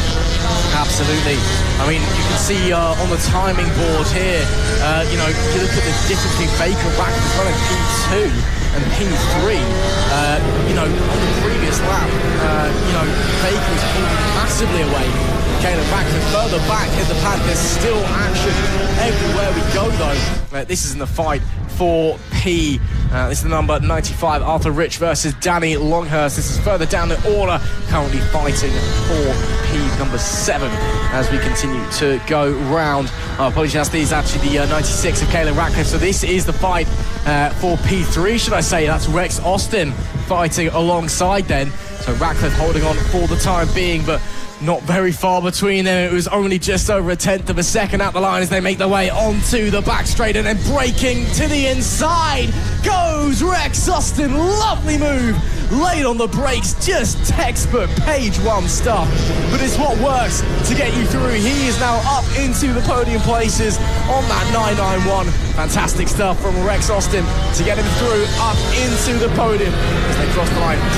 Brilliant stuff there from that young man, and now he can maybe try and set his sights ahead and try and claw away with the likes of Preston Baker and Mason Fedrick in the lead with 6 laps left to go. Yeah, it's going to be a tough ask, of course. Already a big gap opened up early on, and with these races being fairly short and snappy, you don't actually have a lot of time to go and catch. But of course, for Rex Austin, he was P3 in the championship, of course, in the AC40 Pros last time, of course, upgraded now and taking that step up to the LC40 Elite, but running P3 on the road as things stand. So looking to, of course, replicate that same success that he shared over 2023, kickstart this one really nicely, with, you know, an easy move, one that we've seen hundreds of times before, but it works, and it was a good one indeed. Maybe easy, maybe simple, but it is certainly effective. Great stuff, but it's not over and done yet. Caleb Ratcliffe is still on the attack as they come to the line to make it 5 laps to go for this pair. Roaring through the first chicane. Look at the commitment there coming through turn 1 by Rex Austin. That was leaving nothing on the table. Now the second chicane, again very similar to the first chicane, just a bit of a tighter radius for the left. Means you've just got to take a slightly earlier apex and just wind off that throttle a little bit more. Of course, no gears on these mini moto machines. It is twist and go, simple as you like, racing at its absolute purest form. Here is the leader, Mason Fedrick, making his way through the junior section of the circuit. Currently, well, at the line last time, it was 4.5 seconds ahead of Preston Baker in P2. Absolutely flying is Fedrick at the moment. He's going to come to the line now. Got some traffic ahead and is actually going to have to negotiate with here. No blue flags in FAB-Racing. You do have to negotiate traffic on your own. The gap now 5.7 seconds. His last lap was 1.2 seconds faster than Preston Baker. Mason Fedrick is a man on a mission right now in a category of his own, flying along at the front. He really is. I mean, I tried to hype it up that he might get a poor start or something like that to really spice this race up, but no, full credit to that young man. Put the work in qualifying, 1.2 seconds. He's now replicating that here for race number 1. Be interesting to see if he can do the same for race 2 and 3 once the others have got a couple of, you know, more sessions under their belt, that experience. Maybe they can learn a thing or two, because you're always doing that, constantly observing the rider in front to see what they're doing differently, where they're gaining, and then making the own adjustments to yourself. But for Fedrick at the moment, he is just flying. No one's even got sight of him. Absolutely committed, and yet still running not only really quickly, but also really consistently. Usually riders have one or the other. He's got a perfect mix of both. Absolutely. Fedrick is just scorching along at the front of the pack at the moment. Preston Baker P2, Rex Austin rounding out the podium. He's managed to pull away just a little bit from Caleb Ratcliffe in P4, but of course, it's not over until the checkered flag waves. Still a long way to go in this race. Going to be 2.5 laps as it stands. But looking at the leader, he is just out there. It's almost like he's on a different circuit. He's so far ahead in another race, pending some sort of disaster for the number 5 machine. Mason Fedrick is looking set to take a lovely opening win this year, but of course we're not going to call it just yet. There's still a long way to go, anything can happen. It's going to be heading on to the penultimate lap now. You can see some more traffic ahead once again. That's Oliver Wilson on the 126 that are going to have to negotiate. As that's the number 95 of Arthur Rich. Looks like he's had an issue of some sort. Possibly looks like the chain is off down there. He was running in P10, was not having. It was a disappointing race so far from Arthur Rich. He'll be looking to improve in race 2 and race 3, but that's a shame to end the opening race of the season. Fedric has negotiated Oliver Wilson with a little fuss, to put it mildly. It just breezed straight past him. Fedric is going to be starting his last lap shortly, and can almost finish this race blindfolded on backwards. He's so far ahead of everyone else. I mean, he can give it a go. It might spice this race up just a little bit, but yeah, what a way to kick off not only this weekend but also this season as well. It really sets things up quite nicely, and we talk about this being the grassroots entry into motorcycle racing. All of these riders are aspiring for the top level.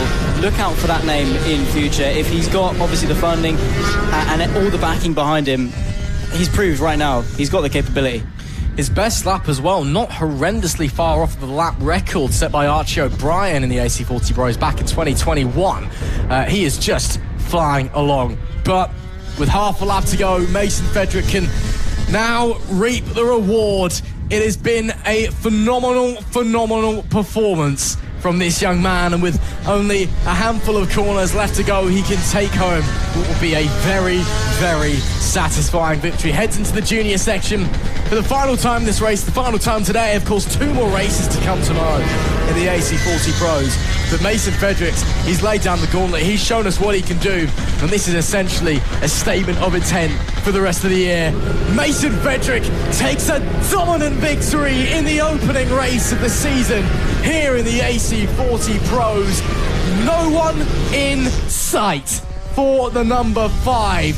Brilliant ride from that young man. Preston Baker finishes in second, some 10.5 seconds behind, with Rex Austin managing to round out our podium. A great ride there from the 991. But my oh my, Mason Fedric, that is how it is done. That is showing the rest of the grid. If you want to take it to me, you've got to bring it to me, because that was just brilliant. Absolutely. What a result for him. 10.5 seconds effectively at the winning margin. There's the rest of the top 10. Well, Mason Fedric, good start. Incredible stuff. Mason Fedric with a brilliant win. Preston Baker and Rex Austin rounding out our podium. Caelan Ratcliffe finished in 4th place with Max Johnson in 5th. Kai Hawken was P6 with Henry Brody 7th. Danny Longhurst in 8th. Oliver Wilson was 9th, and unfortunately we did lose Arthur Rich early on. That is it then for the opening race of the season in the AC40 Pros. Of course, they will be back for race 2 and race 3 tomorrow, so plenty more racing action to come from those young riders, and plenty more racing action to look forward to today as well. A fantastic race. Let's see if we can see him heading into his podium spot. Indeed he is. Mason Fedric takes his position by the podium. Great stuff from that young man. Just brilliant performance there, taking the accolades from mechanics, parents, family, and I'm sure the other riders will be joining him soon. But Mason Fedric, what a way to start the year with a great win. It is fantastic win. Of course, we'll wait for P2 and 3 as well to complete the podium, but congratulations from his competitors. There you can see Preston Baker, Rex Austin now moving their way in to complete the podium. Congratulations all round, smiles all round, I'm sure. People immediately running their way over as well, and he's got to be elated. That is a perfect way to start the season. Pole, fastest lap, 10.5 second winning margin. Can't get better. I mean that picture should have won by 11 seconds, but yeah, just incredible stuff. Incredible stuff. Race 1 of the AC40 Rookies. The FAB-Racing Rookies Cup is just around the corner here in Lydd. I mean, of course, this is a grid full of many a rider taking on their first racing experience, and it is sure to be a fantastic experience as the riders make their way out onto the grid. It's looking like it's going to be a very healthy grid of rookie riders here, which is, of course, fantastic to see. We'll have to find how many are making their way out onto track in just a moment, but as you can see, there are a fair few number of bikes coming out there. Looking at the qualifying stats, Nelly Nuth managed to get the pole position there with Jensen Cedras in P2. Emilio Pereira was P3 with Tommy Keats in P4. Tommy Williams was 5th with Joey Atasic in P6. Finley Stiles in 7th with Austin Dilks in 8th. Maxwell Keats P9 with Randy Carter in P10. Noah Barfoot was 11th with Ethan Bayliss in P12. James Dermott 13th with Freddie Taylor in 14th. Emerson Oakley P15, Jensen Brown was 16 alongside Daisy Ray Grayson, Logan Paisley was P18, and Oscar McAllister in 19th. Casey Reeson rounding out our top 20, and Tyler Schiraldi, our last rider on the grid, he managed to put it into P20 first. He will of course be disappointed with that at the back of the grid, but it's still a respectable performance nonetheless. Again, you look at how young these guys are. Some of them as young as 6 years old, and they're getting out there and putting in phenomenal stuff on these bikes. Yeah, it's remarkable how brave these kids are. 6 years old. I don't know what I was doing at 6, but it definitely wasn't riding around at 45 mile an hour on two wheels. It's going to be remarkable stuff. Of course, lining up on the grid, ready for their first race. Yeah, their first sort of stepping stone for some. Their first ever potentially motorcycle race here at Lydd. Let's see what they can do. We'll have to wait and see. Again, as you said, Zach, this is, well, we've got some returning face from last year, but for many of these guys out here, it's the first time they will be seeing racing action. Let's see how they are able to do in the first race of the FAB-Racing Rookies Cup in 2024. It's eyes to the lights. It is lights out, away we go. Looks like a potential jump start there from someone in the background who got away very, very quickly. It will be Nelly Knuth that holds the lead down into turn one, though, by the looks of things. And indeed, it is a great start there. Action behind as well. That's Pereira and Cedrus fighting tooth and nail for that P2 on this opening lap. Looks like we're all clean away from the start, though, which is fantastic to see. And as we continue to make our way around, the riders pushing each other very, very hard indeed as they come around the bottom end of the circuit. And as they continue to go around, it's Knuth from Pereira from Cedrus, your top three. And, well, you can see there the rookies doing a great job to keep it clean on that opening lap. Yeah, really good stuff. I mean, the nerves are going to be high, the adrenaline is going to be high, but they've all done a brilliant job as to just keep it clean. Now the opportunity is here. Get your head down, settle into a rhythm, settle into this race. I mean, for some, of course, they're not going to be able to afford to do that. Of course, for Knuth, leading the way at the front, riding a really, really good race as things stand. But that battle for P2, very, very close. The question remains, though, are Pereira and Cedrus going to work together to try and catch the lead, or is second place fair game? Have to wait and see. Nelly Knuth establishes half a second of a lead on the opening lap with Emilio Pereira in P2 and Jensen Cedrus in P3. Tommy Williams and Austin Dilks follow them just outside of the podium places. Currently, though, Nelly Knuth is really, really laying down the gauntlet as it stands, putting in a stellar opening race. And we're only on the second lap. 7 laps still to go. Pereira and Cedrus challenging each other. That is Cedrus on the number 2, chasing down Pereira on the 31. Cedrus actually had a little bit of a look there into that massive right-hander, which is super, super brave from that young man. Is he able to have a go as we head onto the junior course? No, not quite. So he's going to have to just follow the rider in front for the time being. But again, that is super, super smart racing from him.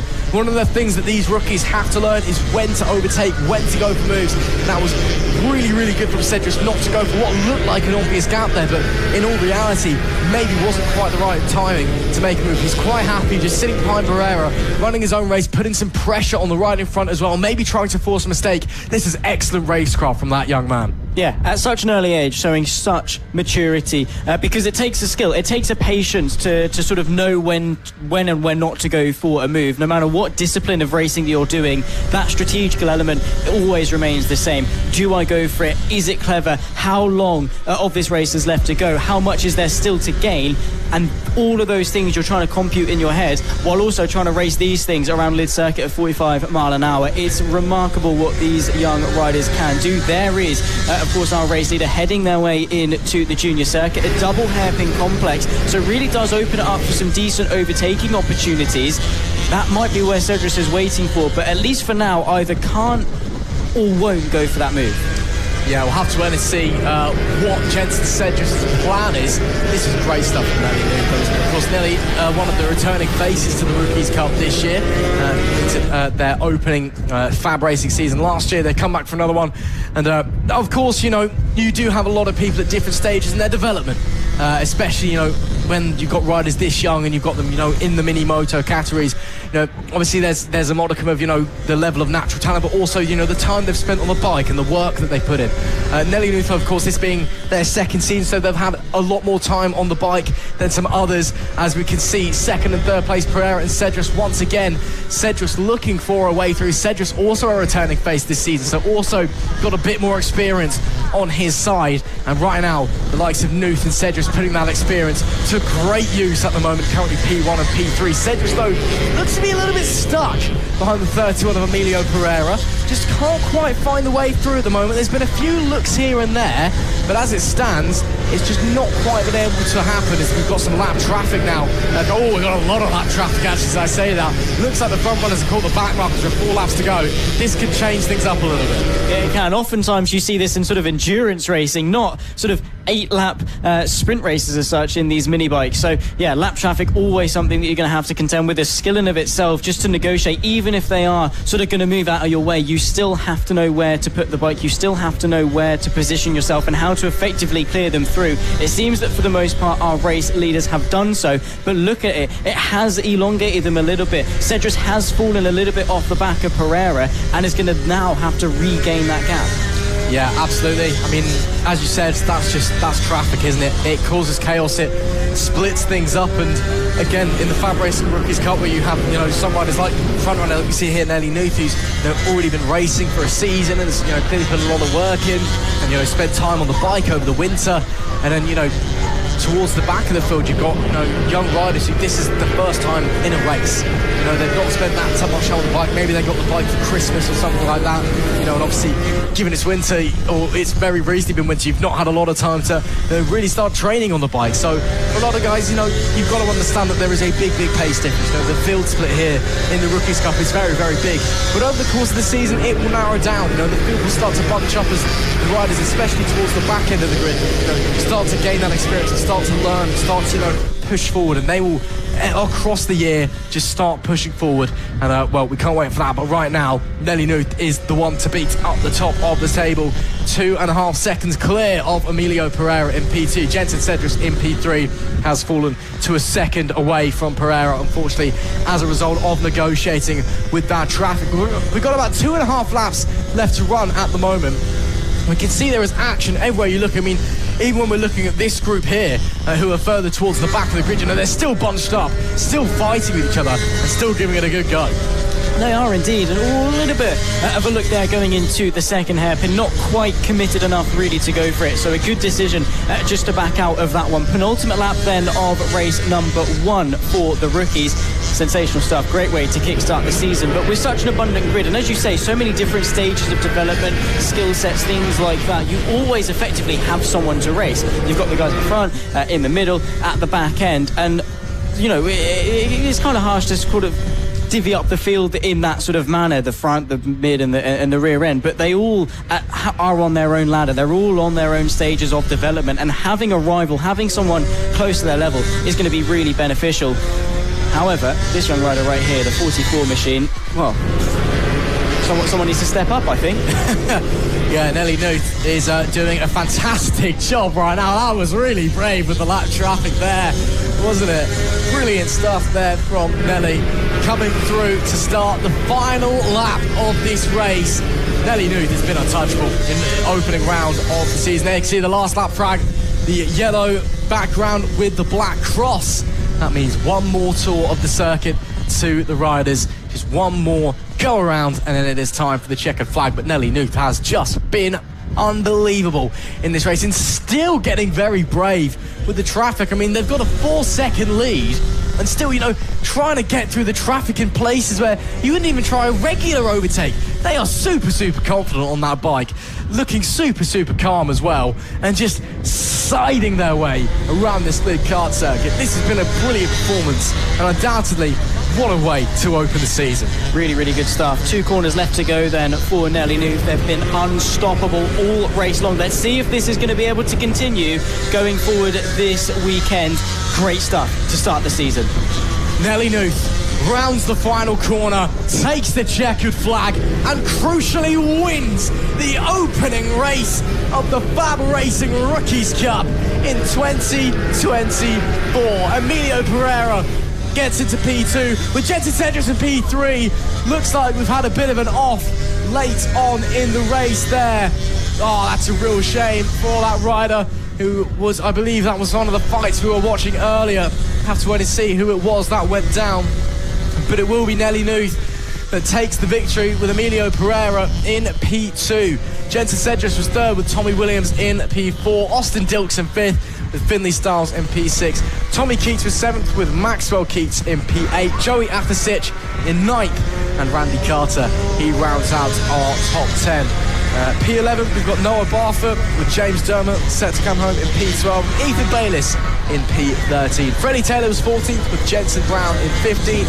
Further down the order, Emerson Oakley was 16th with Daisy Grayson in P17. Tyler Shiraldi set to finish 18th. Following him is Oscar McAllister. Oh, hang on a minute. Oh, that's not good. We'll finish off the rest of the grid here quickly. Oscar McAllister was 19th, Casey Reese in 20th, Logan Pacey 21st. Nelly Nuth did another lap after the checkered flag. That could be very, very interesting because that is very much not allowed. You know, checkered flag is the end of your race. Nelly Nuth's done another lap at racing speed. Oh dear, that man might be going to the stewards, potentially a dampener on what could be, well, what was a fantastic opening race. It was. I mean, most recently, those following the F1 Academy series as well will know Dorian Pan did the same thing in Saudi Arabia. Slightly different circumstances, but got slapped with a race-ruining penalty. We'll see as to what the outcome is on that one, because nothing can take away, you know, whether they keep the win or not, should be pleased with their results, should be pleased with how they've been able to conduct themselves in this race. There are plenty more to come over the season, but they drove fantastically, and they can't, you know, a penalty, whatever the outcome is not going to take anything away from that. One thing they can definitely take is the lap record. Byron Johnson's lap of a 101.351 set back in 2020. That is now gone. Nelly Nuth a 101.278. Great stuff from that young rider. Makes their way into, you know, the holding area and in front of that number one board to show their victory, and embraced by the fans and colleagues and fellow riders.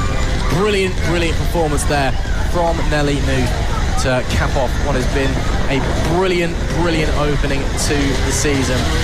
And it's just been a phenomenal race, it must be said. The AC40 Rookies, race one, done and dusted. Nelly Nuth with a fantastic performance. It is time for the big men on the little bikes. The senior mini motos are moments away. And boy, oh boy, if this is the first time you're watching FAB-Racing, if you're not familiar with the senior mini motos, then this, well, it'll be a watch to say the least. One of the best classes in terms of pure entertainment that FAB-Racing has to offer. Always brilliant, brilliant action here in the senior mini motos. Matt Birkin will be starting on the pole with Will Howth in P2, Reece Gentry in third alongside Keaton Payne. Holly Harris goes off the fifth with Nick Bennett alongside. Mark Payne is seventh with Chris Yeomans in P8. Lamar Morgan in ninth. Gary Eldred in 10th. Callum White is 11th with Ross Michael following alongside. Jerome Richards and Isaac Greenstreet, they make up the 7th row of the grid with Steve Johns in P15 and Rob Gentry in P16. That is your grid. Great to see Lamar Morgan back out on track here as well. Of course, he's been in hospital for some treatment recently. Great to see him back out here at Lydd, and once again back on two wheels and showing us what he can do. The senior mini motos, again, if you're unfamiliar with this category, boy oh boy, it is one to enjoy. Of course, unfortunately, not seeing last year's champion Josh Birkin anywhere. Matt Birkin returns after a long injury. So once again, we're going to have at least a weekend without the Birkin brothers once again. But it should be very, very exciting as they make their way onto the grid. It's anyone's guess what's going to happen. Is Birkin on pole? Howth in P2.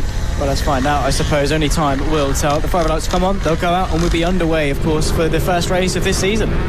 We will indeed. It's all eyes to the flag marshal, who will point to the lights. The red lights go on, the red lights go off, and we're underway for 9 laps of racing in the senior mini motos, the opening race of the season.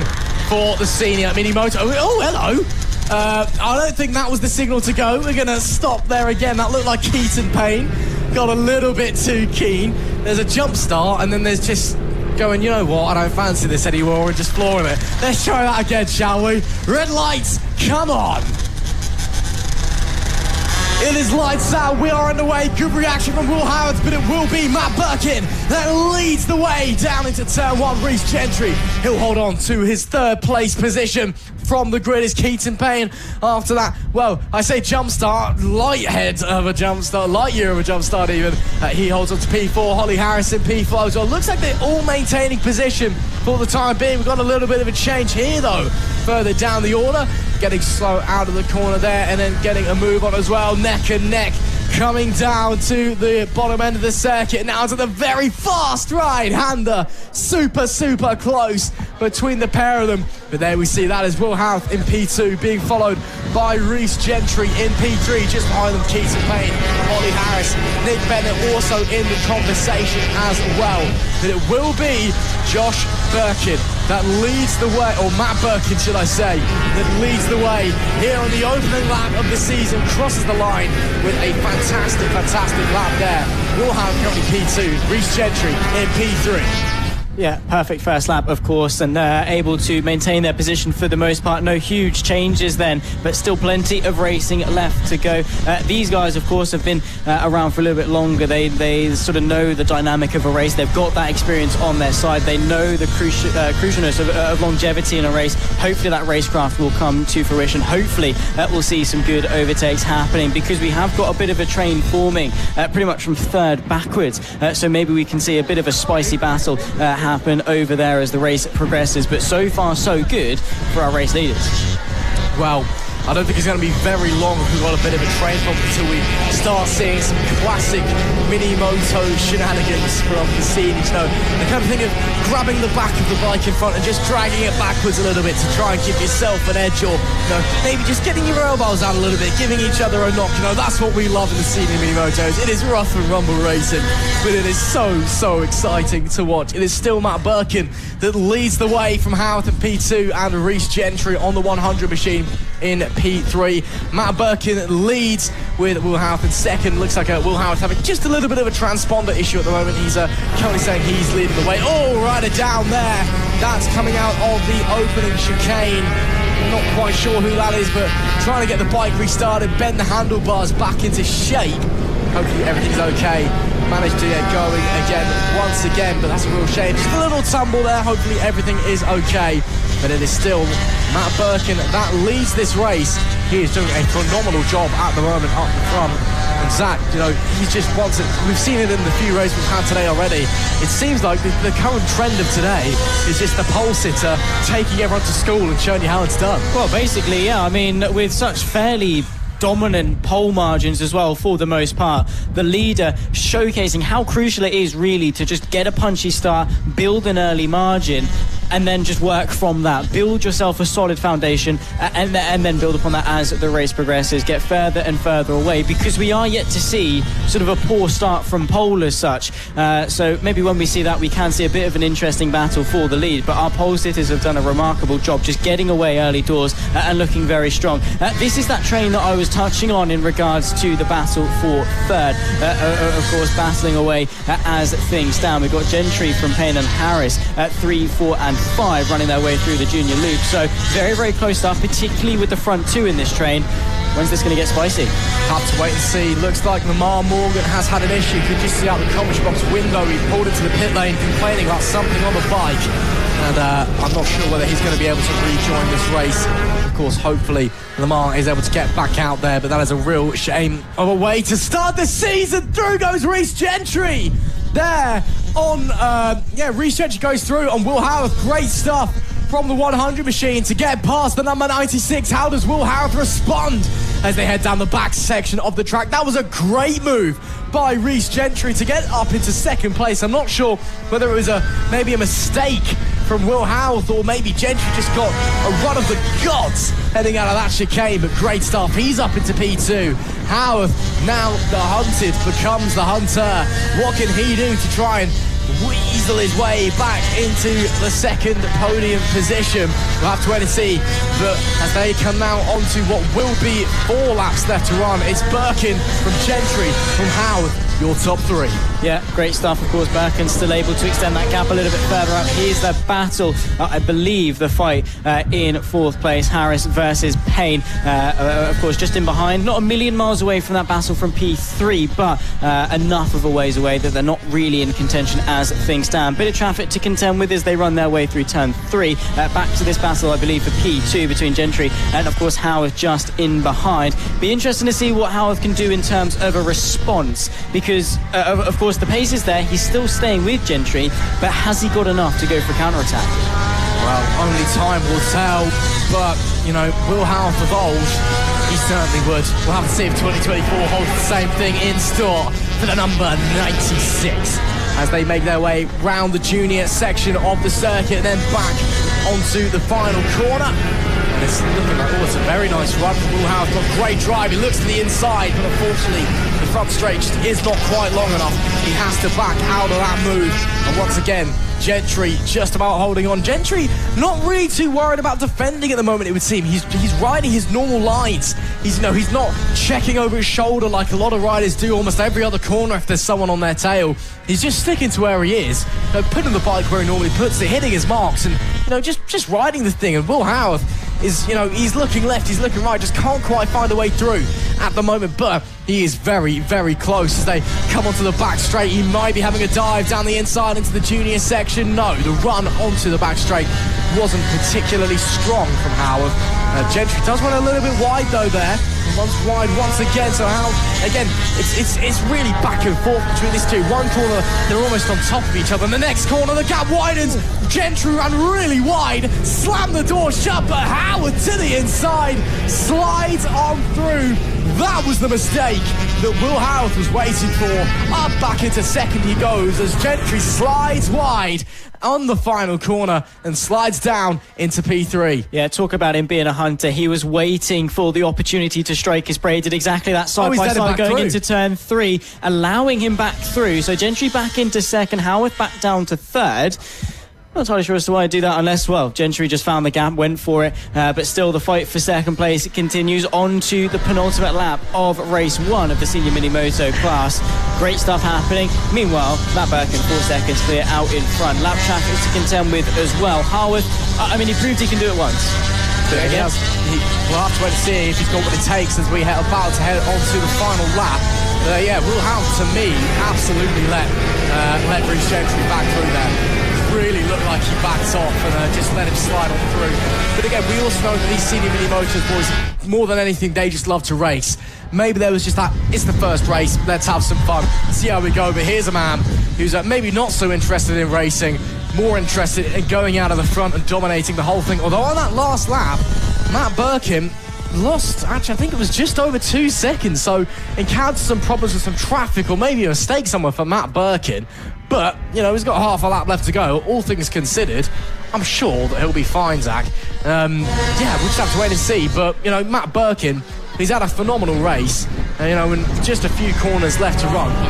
He has just been absolutely superb.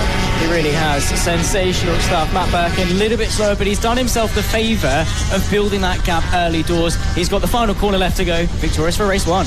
Indeed, he is. Matt Birkin takes the checkered flag. Wonderful ride from the number 5. Matt Birkin is on the top step once again in the senior mini motos and opens the season exactly how we would have wanted to. Rhys Gentry did manage to hold on to that P2 in the end, with Will Howard only 2.5 tenths of a way in P3. What a race we've just seen there, Zach. Once again, we've seen the person from the pole running away a little bit at the front, but we've seen a great battle for the podium places there, and hopefully that's a good sign for the rest of the weekend for the senior mini motos. Should hopefully be. Hopefully we'll get the results up in just a second. There they are, Matt Birkin victorious, but just over 2 seconds, not quite the full 4 seconds he pulled throughout the entirety of the race, but there we can see Matt Birkin ahead of Rhys Gentry. Will Howard then completes the podium. Keaton Payne from then Holly Harris complete the top 5. Behind that is Mark Payne, Chris Yeoman, Bennett from White, and Michael to complete the top 10 here for the senior mini motos. What a race it was, and a great stepping stone going into the rest of the weekend. Indeed, it was a great ride there from the man you see just pulling into the pit lane and shortly pulling into behind his podium. No, doesn't fancy going to the podium position. No. Oh.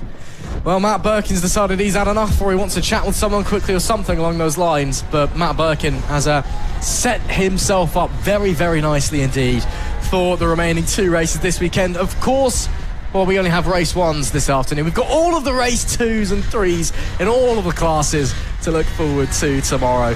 So it should be very, very exciting indeed to see how it is all going to happen. But great stuff there from Birkin. Great racing action between Gentry and Houth, as well as, that's the 147 there, having some issues. That is Rob Gentry. Looks like he didn't quite finish the race. And, Rob Gentry just comes in. But a great race there. The first race of the season for the LC40 Elites then. The riders making their way onto the grid. But as they come through, going to be very, very interested. But yeah, great to be bringing you the OH Logistics LC40 Elite Championship here in 2024. And well, as the riders getting ready to go out on circuit, it could be a very interesting one, Zach. Of course, this is the premier category for the junior mini moto riders. Of course, the LC stands for liquid cooled, but you are allowed to run your standard air cooled bike in this as well. So, it's open to both. But as the riders will slowly be making their way out onto the circuit, it's looking like it's going to be a very, very interesting race as the riders get going. Yeah, many people do, in fact, actually run the air-cooled engines, maybe for a little bit more reliability as such. There is freedom of choice, so whatever you do prefer out on circuit. But, yeah, getting themselves underway for their first of 3 races, don't forget, this weekend. All of the qualifyings were done today. Race 1's today as well. Then we get 2 sets of racing action over the course of tomorrow on Sunday, race 2. Then, of course, the spotlight of the weekend, that race 3 run. No different in terms of the grid or the point scoring, but that encapsulating of the weekend, that final race, the one that you want to go and definitely win. But let's get through race 1 first. Yeah, shall we? Logan Cousins starts from the pole position with Mason Frederick alongside Rex Austin in P3 with Caelan Ratcliffe in P4. The third row of the grid, Max Johnson and Oliver Hall with Kai Hawken in 7th alongside Arthur Rich, and Danny Longhurst rounds out our grid of 9 riders. A very exciting race awaits us in the OH Logistics LC40 Elite Championship Race 1. And it could be anybody's guess as to how it is all going to unfold. A very, very strong grid as we come into the start here. Riders, of course, getting their last checks. And it's time to go racing. Over to you for the race start, Zach Sweeney. Here we go, the first race of the season for the LC40 Elites. Let's see what they can do. Logan Cousins, Mason Frederick, of course, the winner of the AC40 Pros a little bit earlier on. Let's see what he can do from the front row of the grid. Lights will come on, the lights will go out in 2024. The FAB-Racing OH Logistics LC40 Elite Championship about to get itself underway. The riders, the adrenaline will be surging. There you can see the Fire Lights in jump start from the second row of the grid. But we are underway and racing into the first chicane. Logan Cousins able to take an early lead. Mason Frederick just tucking in behind, but immediately going for the lead to the inside of turn 2. Then in towards turn number 3, has to back out eventually. So far, so good for the race leader. Yeah, that looked to me like it was Caelan Ratcliffe maybe that had that little jump start moment and then hit the brakes to stop it, and immediately as they stopped, the lights all went out and they had to get the revs back up and go again. Here comes Mason Frederick looking to the outside as they come down the back straight. Unfortunately didn't quite have the run heading into the right-hander, but my oh my is he close to the back of Logan Cousins, who still leads from the pole position. Oh, a little bit of a mistake there from Frederick as he came out of that right-hander, just dropped back ever so slightly, and looks like it's all been changed in the background. But for now, your front 2, it is Logan Cousins from Mason Frederick. Oh, is that a problem? Oh, red flag. Red flag is being waved. Possibly we are going to restart. We've not seen any incidents, but yeah, just been told in our ear from race control we are going to be restarting the race after that jump start. So, all got a bit panic there in the commentary box, but it's all fine. We didn't see any incidents. Race control have just decided that we are going to restart the race. Clearly couldn't find any false start flags lying around, so we've just gone for the red flag instead. Some of the riders have, however, I believe, made their way into the pit lane because they've just seen a red flag. Could be here a little while we get ourselves sorted out for this one. But yeah, red flag, the restart on the race, same positions, and that half lap of racing, let's just pretend that never happened. Well, yeah, I mean, of course, for Cousins and Frederick, they both had a really, really good launch. The one that, of course, started on the front row that jumped is going to be like, brilliant, this is a saving grace, this is a second chance, a lifeline, if you will. But yeah, hopefully, logistically, everything can get sorted out as soon as possible. Usually, you'd see the green flag with a yellow chevron to indicate a false start. Of course, they've just gone for the red flag just to stop the race, halt it, get everything sorted, take a breather, get back going again. What it does mean is Cousins has to lead from pole again. Frederick now has a second opportunity to get him off the line. He does indeed. No penalties to be awarded for the jump start. It is a fresh restart, a clean slate. All of the riders involved. Should we try doing that again, shall we, Zach? It is time to go racing, definitely for the first time in the OH Logistics LC40 Elite Championship. The flag marshal will point out to the lights will come on, and then it's time to go racing.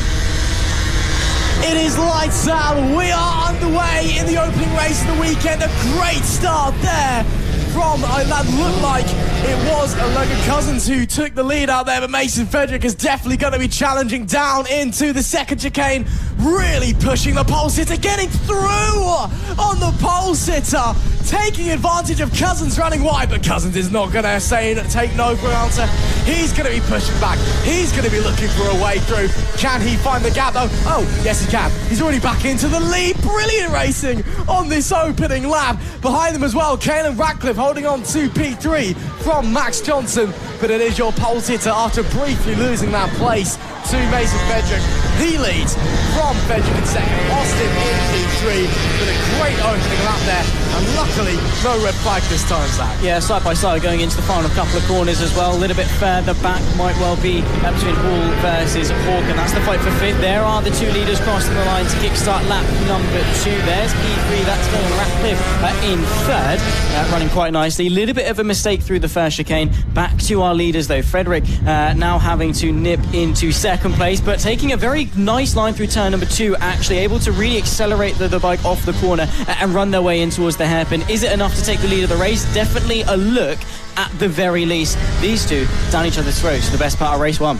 Yeah, this one could go all the way to the wire. 8 laps of racing remaining here in the OH Logistics LC40 Elite Championship Race 1, the opening round of the 2024 FAB-Racing Mini Bike British Championship here at the Lydd Kart Circuit, a circuit that has been enjoyed on 4 wheels and 2 wheels alike for the best part now of coming up to 30 years, or actually it's over 30 years now, 31 years this year. And it is once again providing us with a treat of a race here in FAB-Racing. Cousins then, fastest lap of the race at 55.077. Behind him, Mason Frederick at 55.177. Almost inseparable, the pair of them. And well, you can see the gap, on screen. It is very, very tight between those two. It's very, very tight between these guys as well. Rex Austin, Caelan Ratcliffe, and Oliver Hall. Potentially Max Johnson getting involved as well. They're fighting for the final podium place. Oliver Hall has had enough of waiting around. He's having a look. He wants to move up now. Of course, the FAB-Racing Rookies Cup champion from a few years ago. He's been slowly building himself up in the elder classes. Now he's decided it's time to get racing, time to try and move forward. Not quite able to find the gap, to try and find a way through on Ratcliffe in front. But Ratcliffe in front is going to try on Rex Austin. That was super late from the number 96. And able to try and find a way through though. Once again, Oliver Hall looks to the outside. Down goes Caelan Ratcliffe. A big low side and tumbling over. A real shame for Caelan Ratcliffe. Up on their feet. Is the bike okay? The handlebars look straight, but that could be it in race 1 for Ratcliffe. A real shame there. Just the front tyre giving way, coming through the opening chicane. But up the front, it is business as normal. Cousins from Frederick in first and second. Frederick's fastest lap of the race that last time out of 55.024 dead. Flying along these guys. But that is a real shame for Caelan Ratcliffe to go down where he did. Yeah, that's not the way you want to start your season. Matt, absolutely not. And it's the smallest of mistakes as well. Nothing drastic. Weren't pushing too hard at all going through that chicane. But a small mistake, front end went, then the whole bike went, unfortunately, after that. The battle continues, though, in the fight for P3, of course, between Oliver Hall and Rex Austin. They're fighting their way through still as well. 5 laps left to go, and sheer talent, really, at this elite level of mini moto racing. Still plenty of racing still to come, of course, throughout the weekend, but also over the course of the next 5 laps. Cousins from Frederick still 0.4 of a second. This battle right here, you can see, not really separated by too much. You're looking at around about 3 attempts to go for a move, so a little bit more time needs to be made if Austin wants to go for the podium. Well, there's still 5 laps left to run in this race, realistically 4.5. You know, there is time. There is time for Frederick to try and find his way through on the leaders. There's also time for the likes of Oliver Hall to try and find his way and push forward as we head down into turn 1. The scene of the accident for Caelan Ratcliffe just moments ago looks like he will not be rejoining this race, unfortunately, for Ratcliffe. But up the front, it is really, really tight. It looks like Frederick is slightly better over the first half of the circuit. And then over the second half of the circuit, Logan Cousins just has the advantage. I mean, it's almost like you see the gap that he pulls out, the drive that Logan Cousins is getting down the straights is absolutely ginormous. He's, just getting a great exit out of the corners, and you can see here the gap just extends down the straight. You know, he's flying in a straight line. Frederick, though, doing everything he can in the corners. I mean, look, he's almost hanging off the side of the bike, Marc Marquez style, leaving nothing on the table. I mean, well, when we spoke to him earlier, he said that Marc Marquez is an inspiration for his, and it's clear to see in his riding style as well, and it's clear to see in his performances as he had a look to the inside. But once gone unable to make a move, once again getting really close on the brakes into the second part of the opening chicane as well. It could be anybody's guess, Zach, who's going to be on the top step of the podium come the checkered flag. Yeah, it looks like Frederick really is able to carry that apex speed, keep that minimum speed up, and of course in that acceleration zone as well. You can see there off the exit of turn 5, able to get the initial run and looks to the outside, and then Cousins, once the bike has had an opportunity to accelerate, build itself up again, he just pulls that gap. Then they slow themselves down again, and that's where Frederick can close the gap. Unfortunately, if you haven't got straight line speed, particularly here at Lydd, good luck making an overtake. Yeah, unfortunately, this is a track where it's all about momentum, all about keeping your minimum speed up as high as possible. And, you know, well, Frederick is doing a great job of keeping his speed up in the corners. When it hits the straight stuff, Cousins is just absolutely fast. But there is some traffic here. This could present an opportunity for Frederick because Cousins has caught it in a bad location. Coming through the opening chicane, they're going to have to try and split the traffic. Oh, no. Frederick had to back out and go to the other side. That is going to cost him a little bit of time. We're on the penultimate lap of the opening race, the OH Logistics LC40 Elite Championship here. Cousins still leads from pole. Frederick still in second, from second on the grid, but he's lost a little bit of time there. He's going to realistically have maybe 1 or 2 more chances to try and make the move, but it's going to require some real pace here over this last lap and a half. Yeah, he's going to have to give it absolutely everything if he wants to take the top step. Of course, it's good to see Frederick under a little bit of competition after what we saw in the pros a little bit earlier on, where he was able to catapult himself and, of course, take a fairly dominant victory. But now he's under pressure and is the one on the back foot to start what is going to be the final lap of the race. You can see the cheers actually from the sidelines cheering on Frederick to maybe go for the move. And a look there through the exit of turn 2, but not enough as they then on their way into the next chicane. Of course, yes, he's close, and he's tantalisingly close. Again, another look on that acceleration zone after a medium speed corner, but Cousins just has the pull, and that's exactly what he needs to do. Yeah, this could be last chance saloon for Mason Frederick. What has he got in his back pocket? Can he produce some magic moments, miracles even, late on in this race? The wind is picking up and the tension is as well. Can Frederick find a way through as we head into the junior section for the final time in this opening race of the LC40 Elite class? It looks like Cousins is just going to hang on as they make it to the final corner unless Frederick pulls some magic out of the hat. Unfortunately, he can't. It will be Logan Cousins who takes the victory in the opening race of the season. A fine ride, putting off the fast-charging Mason Frederick to hold on to the top step of the podium. But man, oh man, what a battle we've seen between those two, only separated by just under 0.4 of a second at the line at the end of the race. Oliver Hall will complete the podium. A great result from Oliver Hall.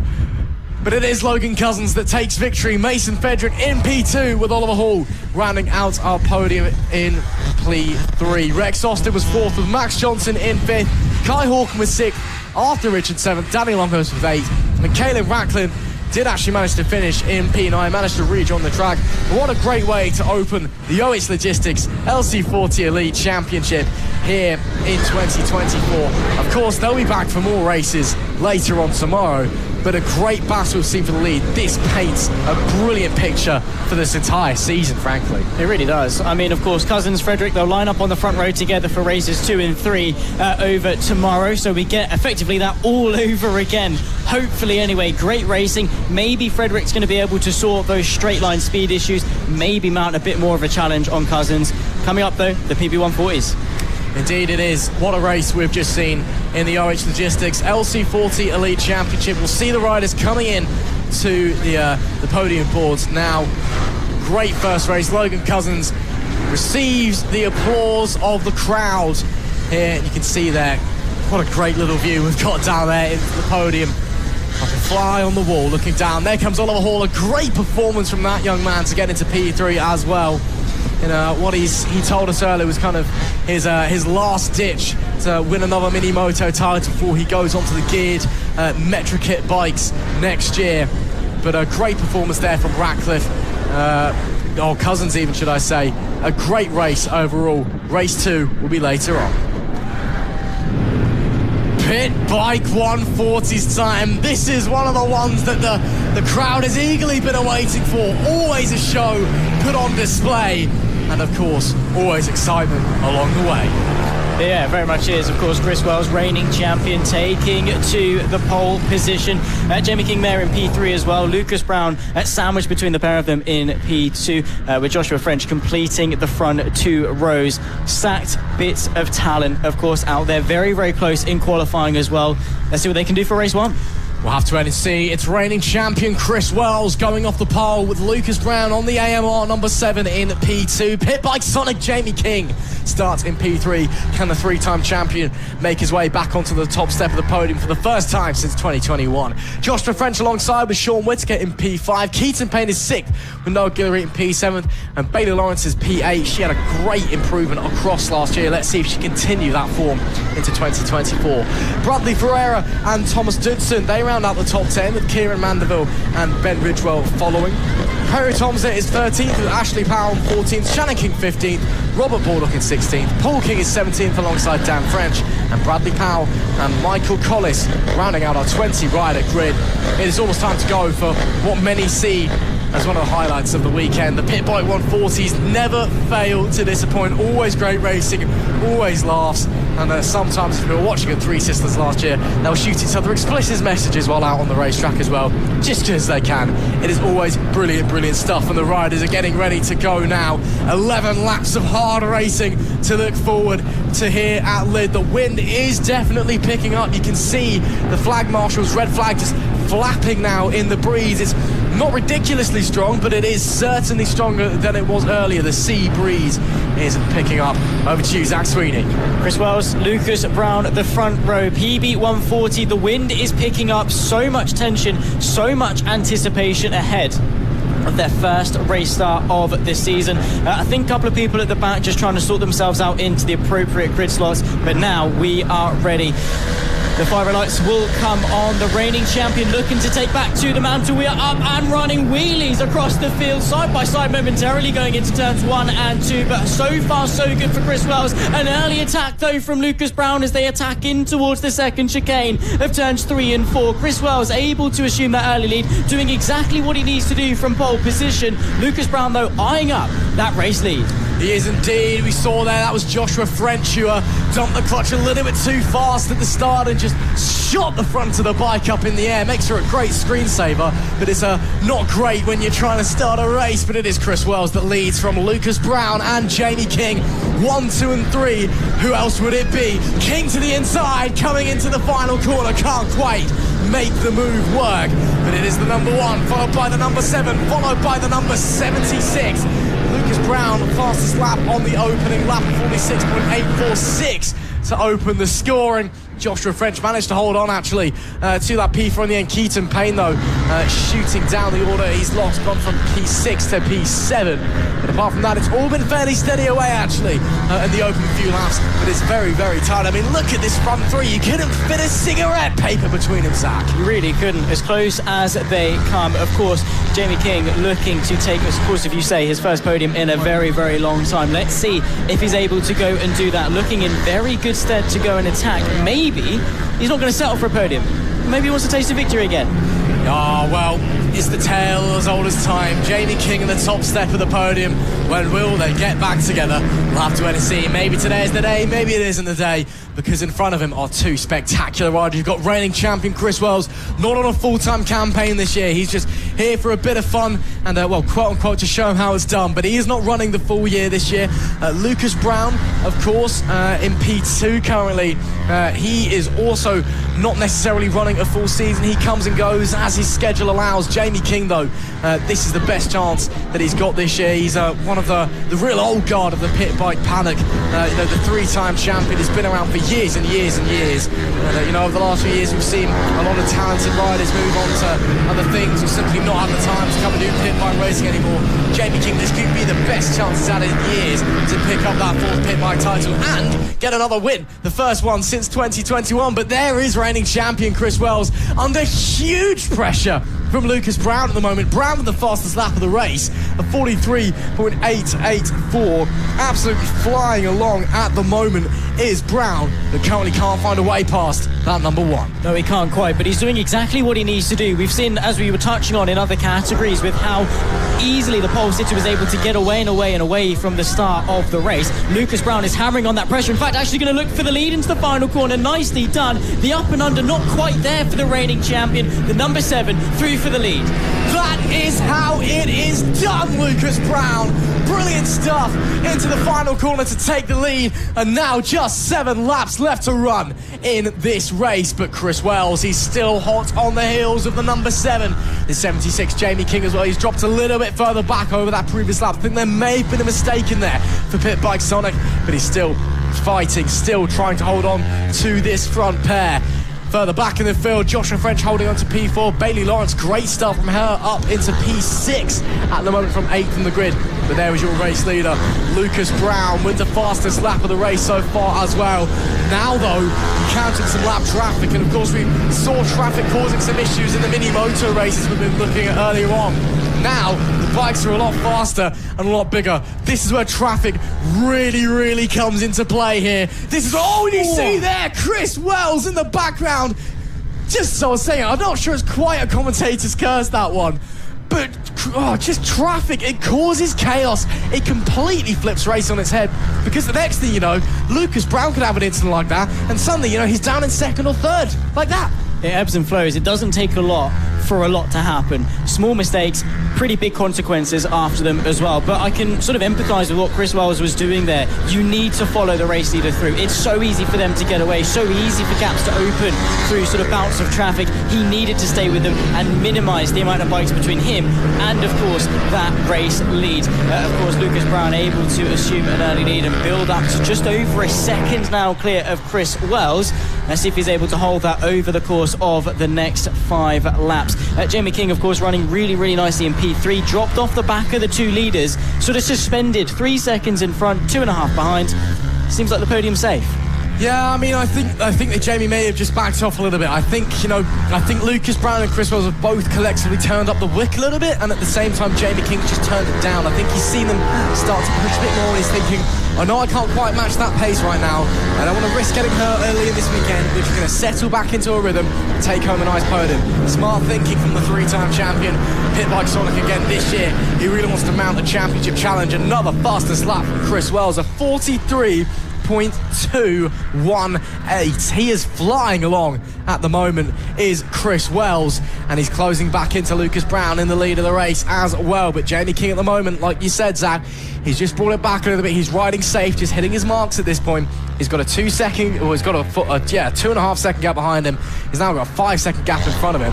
He's really just pulling himself back in and just letting himself relax a little bit, as there we see the leaders once again having to negotiate traffic. If you just catch a slow rider in the wrong place, you can make or break your race. Chris Wells had a thought about it into the opening chicane, had to think about it, should I say, but decided against it at seemingly the very last minute. With 3 laps left to go, he's quite happy with the pace he's got just to sit behind Lucas Brown and wait for the gap to appear. We've got quite a sunny day here in Lydd, of course, and that means the shadow's very, very prominent. I think Wills is able there to just sort of feel the inside, and of course Lucas Brown is going to be seeing that shadow move around, hearing the sound of the pit bike behind him as well shift around. He knows full well that the reigning champion is breathing down his neck. Inside line, of course, as they run their way to the final corner. Chris Wells once again assumes the race lead. He might run a bit wide though, and the up and under, goodness me, fight for the lead. Lucas Brown stays ahead. Oh, a little bit of a wave there from Chris Wells as Lucas Brown looked back. Don't think he was too impressed with that one.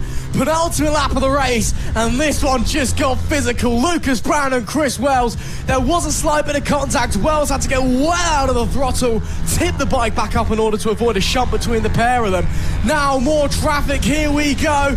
What a run out of that corner from Chris Wells. Oh, once again hard on the brake. You saw the back of the bike squirreling, complaining, protesting, as Lucas Brown has to go the long way round. Coming into the final corner now, Chris Wells has lost a significant chunk of time there with the traffic. That may well could be it, but 1 lap to go. Oh, once again Chris Wells getting caught up by the traffic. I think that could be it for this one, but there's still 1 lap left to go. One more tour of the Lydd Kart circuit for Lucas Brown and Chris Wells. But man, oh man, that got dramatic there for a moment. Yeah, it just goes to show how quickly things can change. Chris Wells this time, last lap, or a lap and a half ago, was looking very, very strong, leading the race. Now, he's got no hope. 1.1 seconds behind. Sensational stuff, of course, from this man of Lucas Brown. He's got a couple more corners left to go to take a sensational first victory of the season. The number 7 machine, of course, taking the fight to the reigning champion. We'll see the leader across the line. He didn't quite get the fastest lap of the race, but 1 more corner to negotiate, and he will take the checkered flag. Race 1 of the PB 140s here at Lydd goes the way of Lucas Brown after a sensational battle with the reigning champion. Beautiful stuff. Typical pit bike stuff. Yeah, typical pit bike stuff. And fairly typical Lucas Brown as well. Another fantastic performance. A little bit of luck on his side this time. Chris Wells late in the race looked like he had the pace. The 2 competitors sharing a handshake there. But yeah, Wells just got caught up by the traffic there, and that was that one done and done. Lucas Brown takes a brilliant victory. Chris Wells has to settle for second after some poor luck and nearly contact between the pair of them. But Jamie King rounding out the podium. Joshua French was P4 with Sean Whittaker in P5. Keaton Payne managed to get through Bailey Lawrence for P6 late in the race, with Bradley Ferreira up into P8. Thomas Dudson was 9th with Ben Bridgewell in 10th, Perry Thompson 11th, and Robert Baldock in P12. Ashley Powell was 13th with Paul King alongside. Kieran Mandeville in P15. Shannon King finished in 16th place. Dan French was 17th, Noah Guillory in 18th, Bradley Powell was 19th, and Michael Collis rounded out our field in P20. Race 1, absolutely superb. Well, as all the races are in Pit Bike 140s. If you're new to FAB-Racing, get used to more stuff like this, because it's always like this. And Jamie King, well, he is on his own podium. He was the one who helped source the manufacturing of these podium boards, and he's the one who's come through and managed to come up with that. So Jamie King getting to use his own things. Great stuff to see there. But of course, we've got 2 more fantastic races to look forward to in the Pit Bike 140s. Of course, 2 more races to look forward to on Sunday.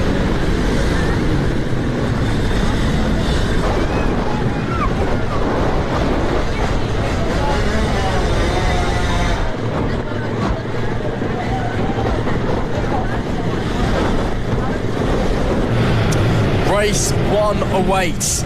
for the Mini GP50 in association with King's Two-Wheel Centre Championship. We are moments away from the riders making their way out onto the circuit. Well, this is one of the ones that the whole paddock is going to be watching. It's, the MetroKit Mini GP classes. They are, seen as the darling of Fab Racing. This is where the riders want to be before they make their way into the RNG British Talent Cup. They make their way into RedBull Rookies and over into JuniorGP and the European Talent Cup. It all comes down to this. A big grid of riders here today as well. 14 out on circuit.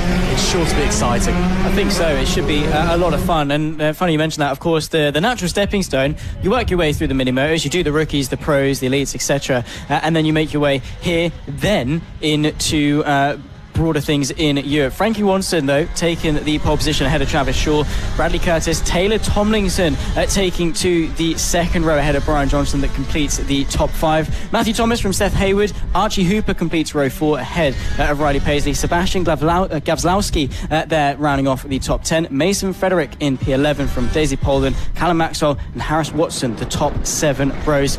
Let's see what's in store for race 1. Have to wait and see. Moments away, final corner of the sighting lap is done and dusted. 14 riders await to get going here in the Mini GP50 in association with King's Two-Wheel Centre. It's going to be very, very interesting, to say the least. There we see, making his way into his grid slot, Byron Johnson in P5. Waiting for Frankie Watson, there he is, to take his pole position slot on that number 14 machine. Last checks with the roving marshals in the yellow high-vis. Of course, a big thank you to all the marshals here this weekend, both the roving marshals in the yellow high-vis and the circuit side marshals in the orange. We couldn't go racing without them. We're about to go racing here at Lydd for the first round of the season in the 50s Championship. It is all eyes to the lights.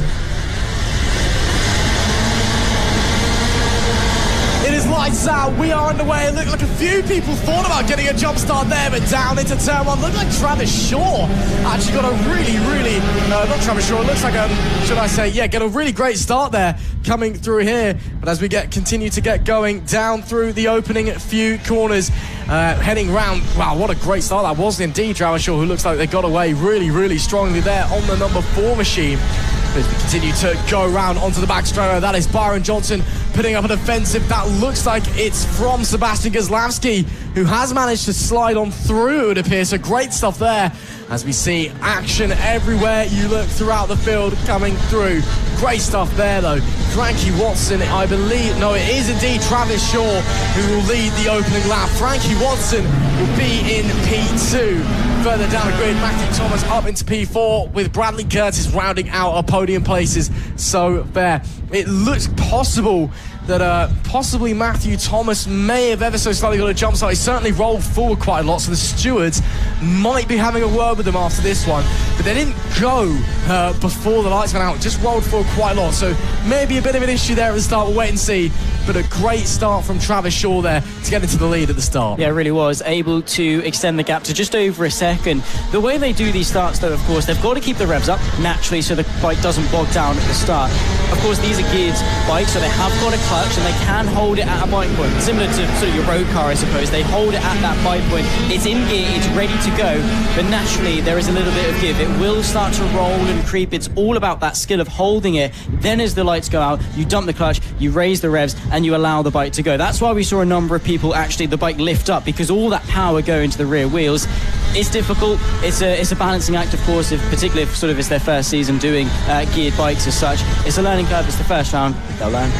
Yeah, I'm sure they will, but we'll have to wait and see anyway. Stewards are having a look to the inside as well. Is Bradley Curtis on, that looks to be Byron Johnson. He was that was Byron Johnson, should I say, having a look on Matthew Thomas on the 47. It's still having a look, almost pushing the 47 machine out very wide. It's 47 versus 37, 37 to the inside. Oh, almost contact front wheel to rear wheel. That is as close as you could even possibly imagine between Matthew Thomas and Byron Johnson, and now that's invited Taylor Tomlinson to have a go as well for the... Oh, Byron Johnson, super late on the brakes. Great move there from the number 37 to get up into P3. That would be unbelievable stuff there from him. But wow, what a move from Byron Johnson on Matthew Thomas up into P4. Tomlinson behind as well, looking to try and make a move. This is brilliant racing here with 7 laps left to run. Yeah, we still get to enjoy it for a little while. Yeah, the 37 then leading this train. That, of course, is Byron Johnson picking his way up nicely into 4th place. What sort of a counterattack can we see from Matthew Thomas, who, of course, is now demoted to P5? We've seen the raceability, though, of Lydd. You definitely can get some moves done. Fairly easy to follow as well, provided you have got that top-end speed. Most people should be running sort of a similar sprocket lane, so the gear ratio should be vastly the same. And there we go, a look at the counterattack going into that final chicane. Thinking about the move was Matthew Thomas. Not quite enough, though, to seal the deal. No, not quite enough. Oh, there was a rider down in the background there. Oh, someone's gone down. Who was that? I'm not entirely sure. That may have been, that looks like that's the number 15, it looks like, or something like that. But yeah, probably there for someone there down the back of the park. We'll get that confirmed for you who that is shortly, but good to see that they're up on their feet and seemingly okay. Oh, it's the 151 of Seth Hayward that's gone down. So yeah, that's a real shame for him. Yellow flags will be out in this section of the racetrack, and that's just coming through this fast section here. So he's obviously lost the bike on the tip-in to the right, coming down the back section. So a real shame there for Seth Hayward. That is no way to start your season, and hopefully we can see him back out in race 2 and race 3 tomorrow, and maybe try and push forward and get some strong results to make up for this disappointing way to open the season. But with 5 laps left to go, Travis Shaw leads by simply a 10th of a second from Frankie Watson in P2. The 4 and the number 14 are neck and neck up the front of the field. Bradley Curtis in P3, some 5 seconds back. Fastest lap of the race currently going to Frankie Watson, a 43.089. Ridiculously quick lap times being set around here at Lydd. This battle that we're watching here for P4, Byron Johnson, Matthew Thomas, Taylor Tomlinson, nothing separating these guys. And here is nothing separating these guys either. The battle for the lead rages on. With 4 laps left to run, it's Travis Shaw, who started P2, from Frankie Watson, who started in P1.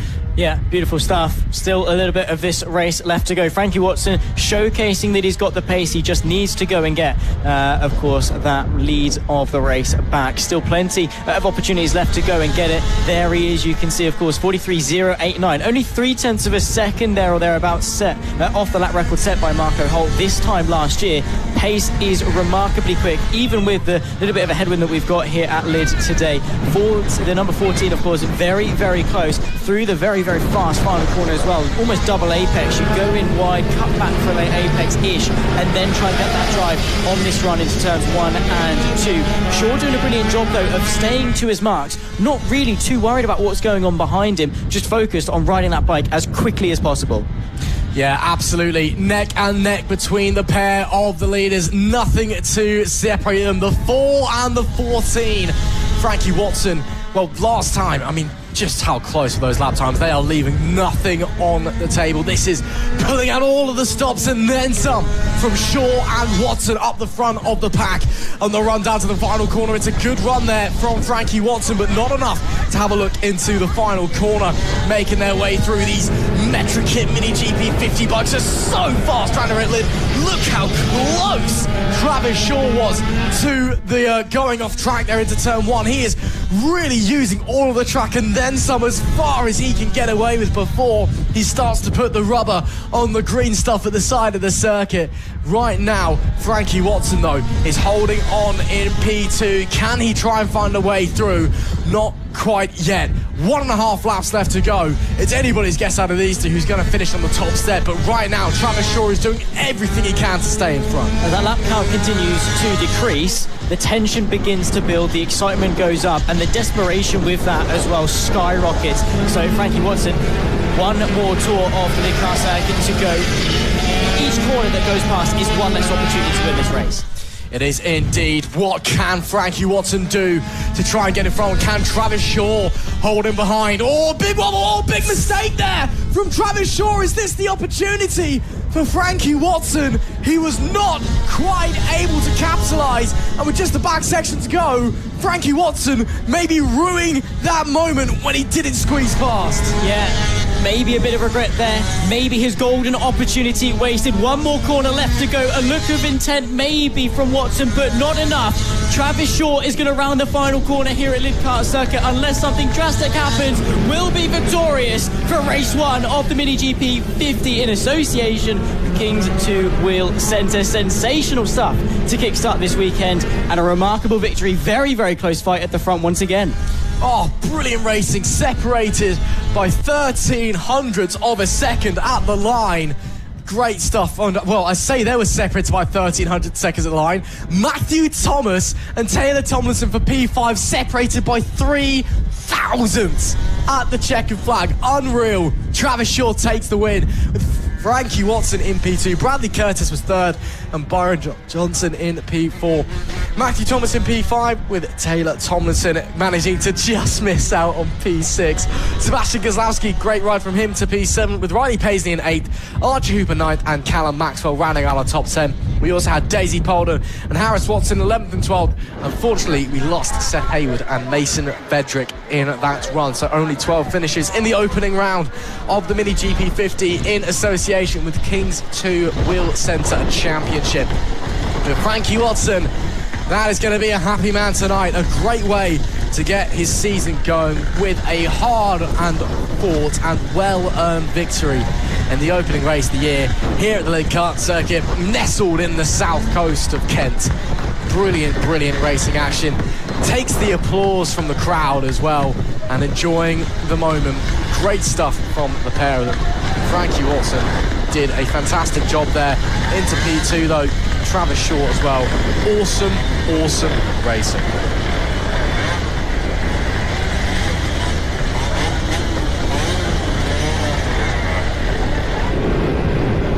Moto team time here at Lydd. The first motor team race of the year is just a moment away, and boy oh boy are we excited in the commentary box. It's one of the most difficult championships to wrap your head around. If you're new to FAB-Racing, we'll try and run through the complexities of it, shall we say.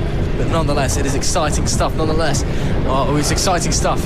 And with 2 classes to look forward to as well, it could be very, very exciting. You can see the wind picking up, hair starting to flap in the breeze. You can hear it pounding against our camera microphone as well. It's the weather started off nice. It's still warm, but it's a bit windy. That sea breeze getting a bit choppy out there, I can imagine. But Moto team just a few moments away. There we see one of our riders getting ready to go out. Of course, Moto team, we're just waiting for a few more of the riders to make their way to the pit lane, and then we'll get going and get out there for the opening race of the season in this class. Of course, 2 more races to come tomorrow for all the classes, not just Moto team, but still, the excitement is building in the air. That is the 01 of Sean Whittaker, getting ready to head out onto the circuit, getting ready to get going. He'll start from 2nd on the grid. Starting on the pole position is Will Houth, one of 2 open class riders that we have on this grid. The riders then heading out onto the circuit for the first Moto team race of the year. It is Will Houth in the Moto team open class who starts from pole. Sean Whittaker in the Moto team standard class in P2. Team Acme Racing in P3 with Ben O'Keefe alongside. Harrison O'Keefe is 5th with Team Ernie the Badger in P6. Madison Martlew in 7th, and Gary O'Keefe is P8th. And Kieran Evans, our only other open class rider aside from Will Houth, he starts at P9 after not setting a lap in qualifying 2 due to a mechanical issue, and I believe that mechanical issue was there in P1. He was able to set a lap time, but just was nowhere competitive enough. Of course, if you sat at home fancying joining FAB-Racing, this is the cheapest form of motorsport in the UK. That's on offer. It is literally, you buy a dirt cheap bike, you whack a racing fairing on it, and off you go. It is always entertaining. Of course, the cost is incredibly, incredibly low. The cheapest form of motorsport available in the UK, and it's always incredibly, incredibly fun as well. There is the pole sitter Will Houth, he's already had a great race today in the Senior Mini Motos. Let's see Zach Sweeney what he can do out here today. Only one of 2 open class bikes, but nonetheless looking very, very strong this weekend. Yes, indeed. The lights then about to come on to the gantry. Will Howarth, Sean Whittaker, the front row behind that Team Acme from Ben O'Keefe. 1, 2, 3 and 4. Another race here at Lydd about to get itself underway. The Moto team take to the circuit. They get the signal, the all clear. The lights will come on, the lights will go off. A bit of a tentative start actually from pole position. A very slow start from Will Howarth, then gets absolutely swallowed up going into turn number 1, but does enough. A short run into the first chicane, able to do enough to retain the lead, and now already trying to pull away. Seems very tame actually for the majority of the field. Sean Whittaker settling into second, then from the number 8 Team Acme Racing in P3. Slow start as well from the majority of those at the back as well, but well, a very, very close, very, very scary moment, it must be said, for the pole sitter. Yeah, something must have gone wrong there. You know, Will Houth is normally exceptional on the starts, really, really good on the reactions, but you know, whether the clutch, the bike pump is just all over the place, or maybe he did just make a mistake, but as well, downshifting, and the bike looks really unstable, so I'm wondering if there's some sort of potential clutch issue there, because he's really losing time on the brakes when he's downshifting, but you know, coming onto the straights, he's fast as ever. That bike does not look particularly stable, but it is Will Houth that leads the way. Sean Whittaker, P2 overall, and leading the way in the standard class. Harrison O'Keefe, a great start to get up into P3 overall, P2 and standard ahead of Team Acme Racing. So great stuff from one of the O'Keefe camp there.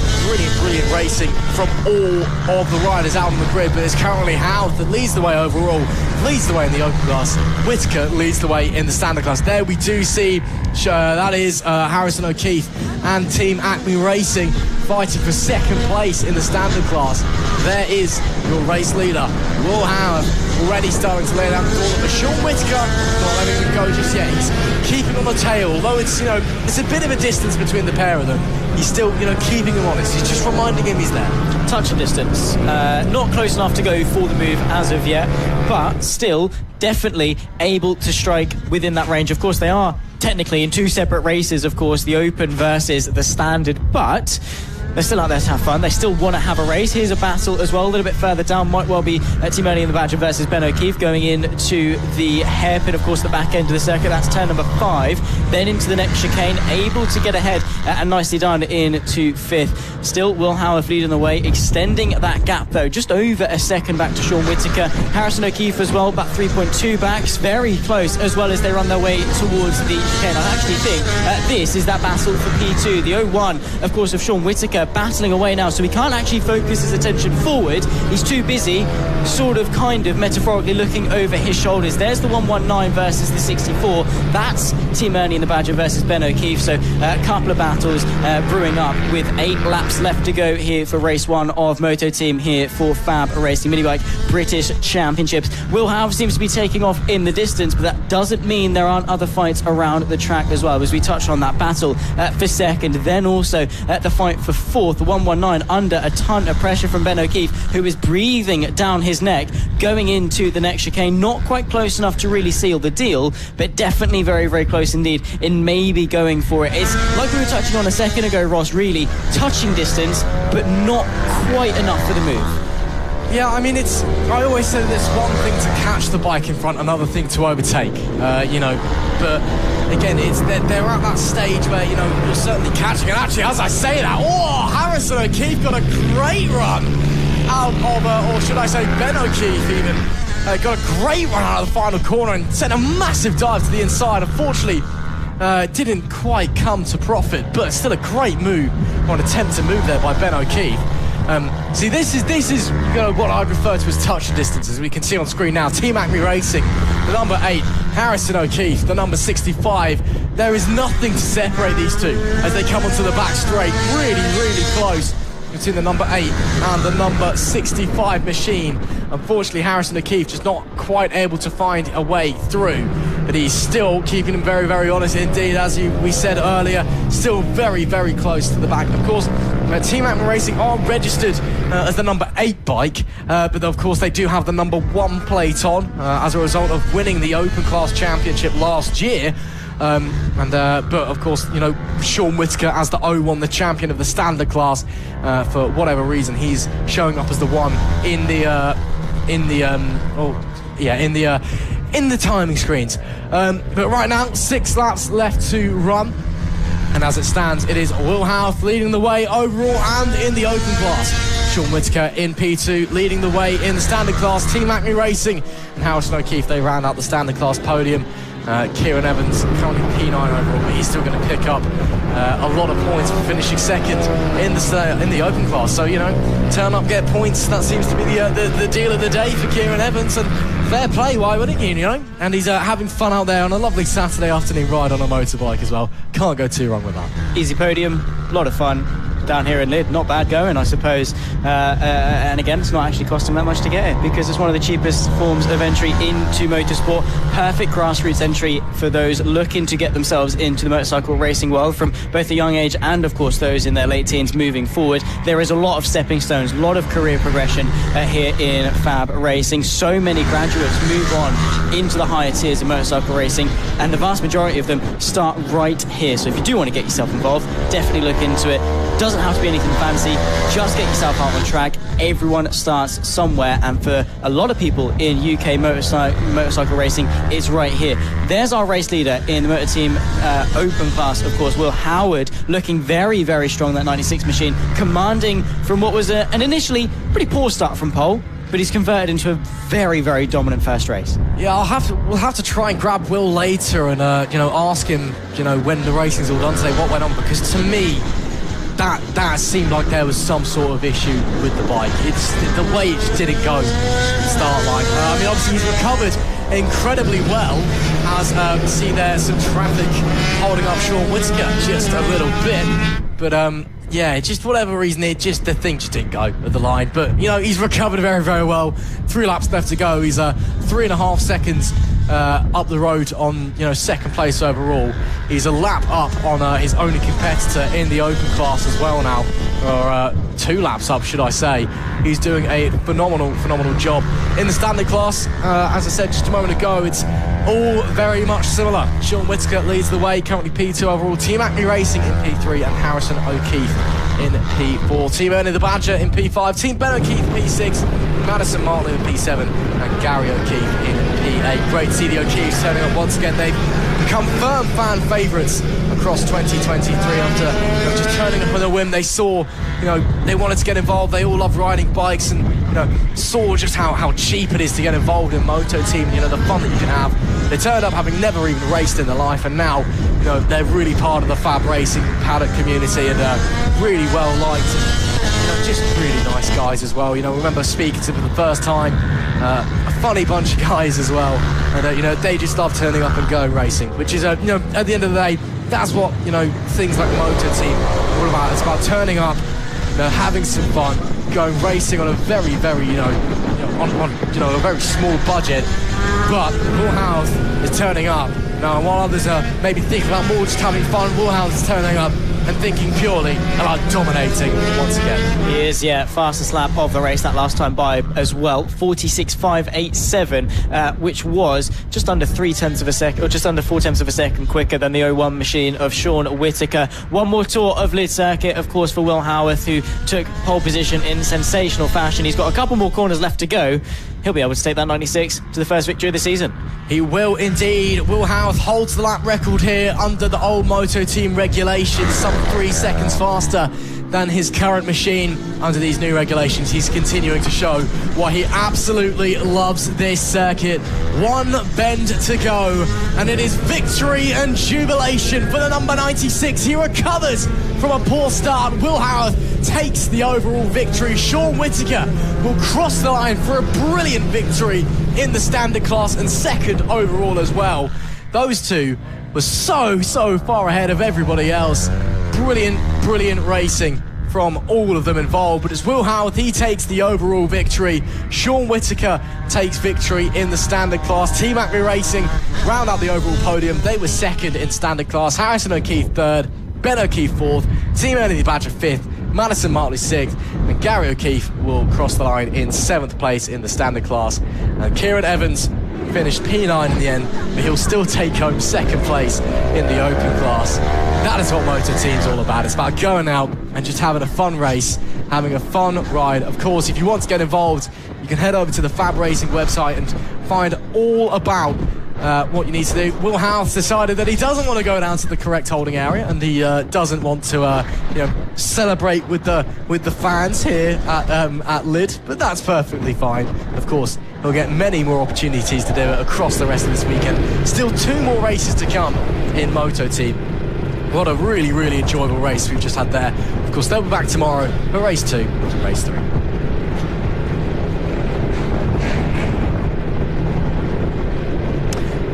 Well, with the next race moments away, Extreme 200s, of course, we saw their second qualifying a few moments ago. Let's see how they're going to be able to get on for their first race of the weekend. Past that, of course, then we got the sidecars and the GP70s to round off the day of race 1s. We've seen some fantastic racing up until this point. Let's see what the Extreme 200s can do. We'll run you through the grid order as soon as we can, and then once they've completed their sight lap, once they've got themselves lined up on the grid, we'll have ourselves ready. We've got a couple of legends on this grid in the form of Ethan Sparks, Marco Holt, Wilson Dilks up there as well. Huge competition, huge talent in this class, and so many names that are already seeing themselves progress in the world of racing. Absolutely. I mean, as you just said, Ethan Sparks and Marco Holt on the front row. FAB-Racing royalty with Sparks on pole, Holt in P2. Wilson Dilks, he's in 3rd place with Henry McCartney alongside. 3rd row of the grid made up by Blake Wilson and Harley Baker. Finley Polhuis in P7 with David Ferns alongside. Austin Johnson in 9th, and Louis Smith rounds out our top 10. Jake Smith is 11th with Harry Payne in P12. Annabelle McCarthy 13th, and Ollie O'Gorman in P14.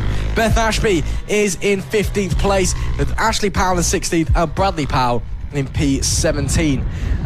We're just getting ready to go racing in a few moments' time, and hopefully it is all going to get away well. I mean, Ethan Sparks and Marco Holt talk about clash of the titans. I mean, you've got your 2022 LS2 Helmets Mini GP70 champion and your 2023 GP50 and 70 champion. I mean, yeah, those guys. Sparks, of course, a back-to-back champion as well in 2021 and 2022.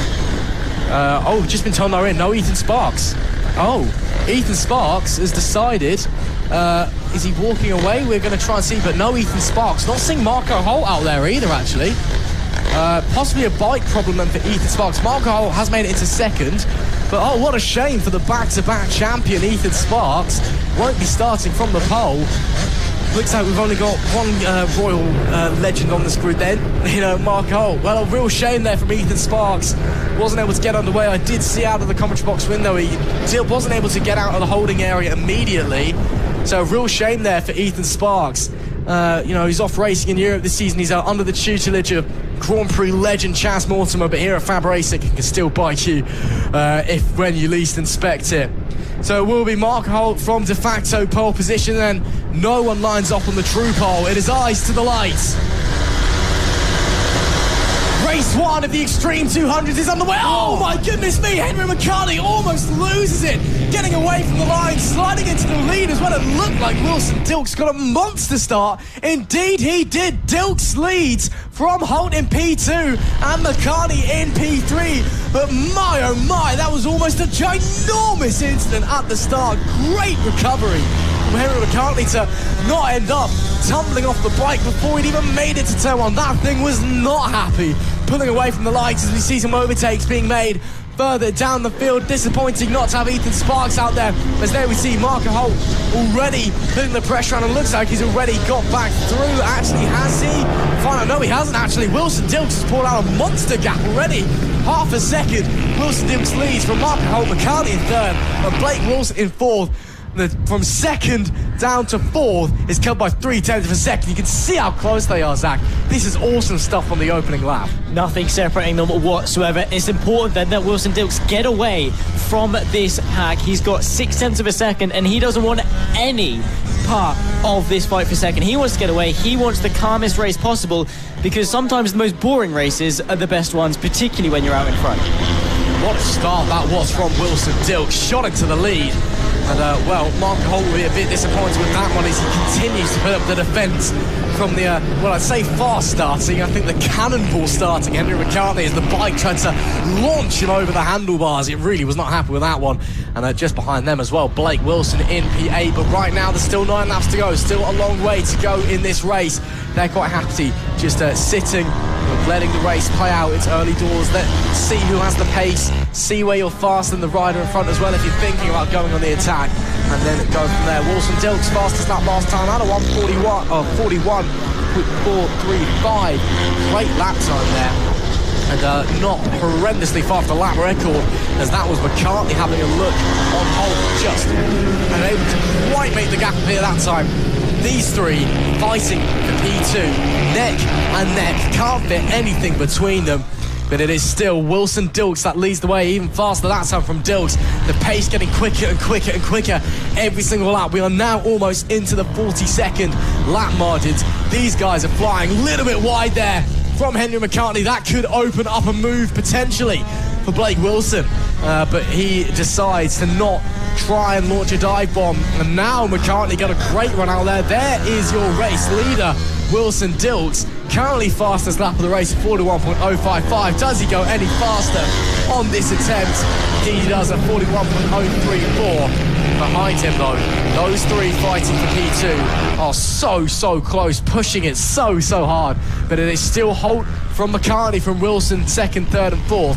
Dilks still leads. Yeah, Dilks is, of course, doing a brilliant job. Big step up from where he was last year, of course, on the GP70.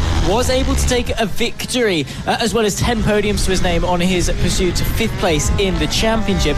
Taking the step up, of course, into the Extreme 200s amongst an abundance of talent. Of course, that champion of that field there of Marco Holt, Blake Wilson, as well, as we've touched on in P2 and P4, looking very snazzy in his pursuit, of course, for victory, looking very nice.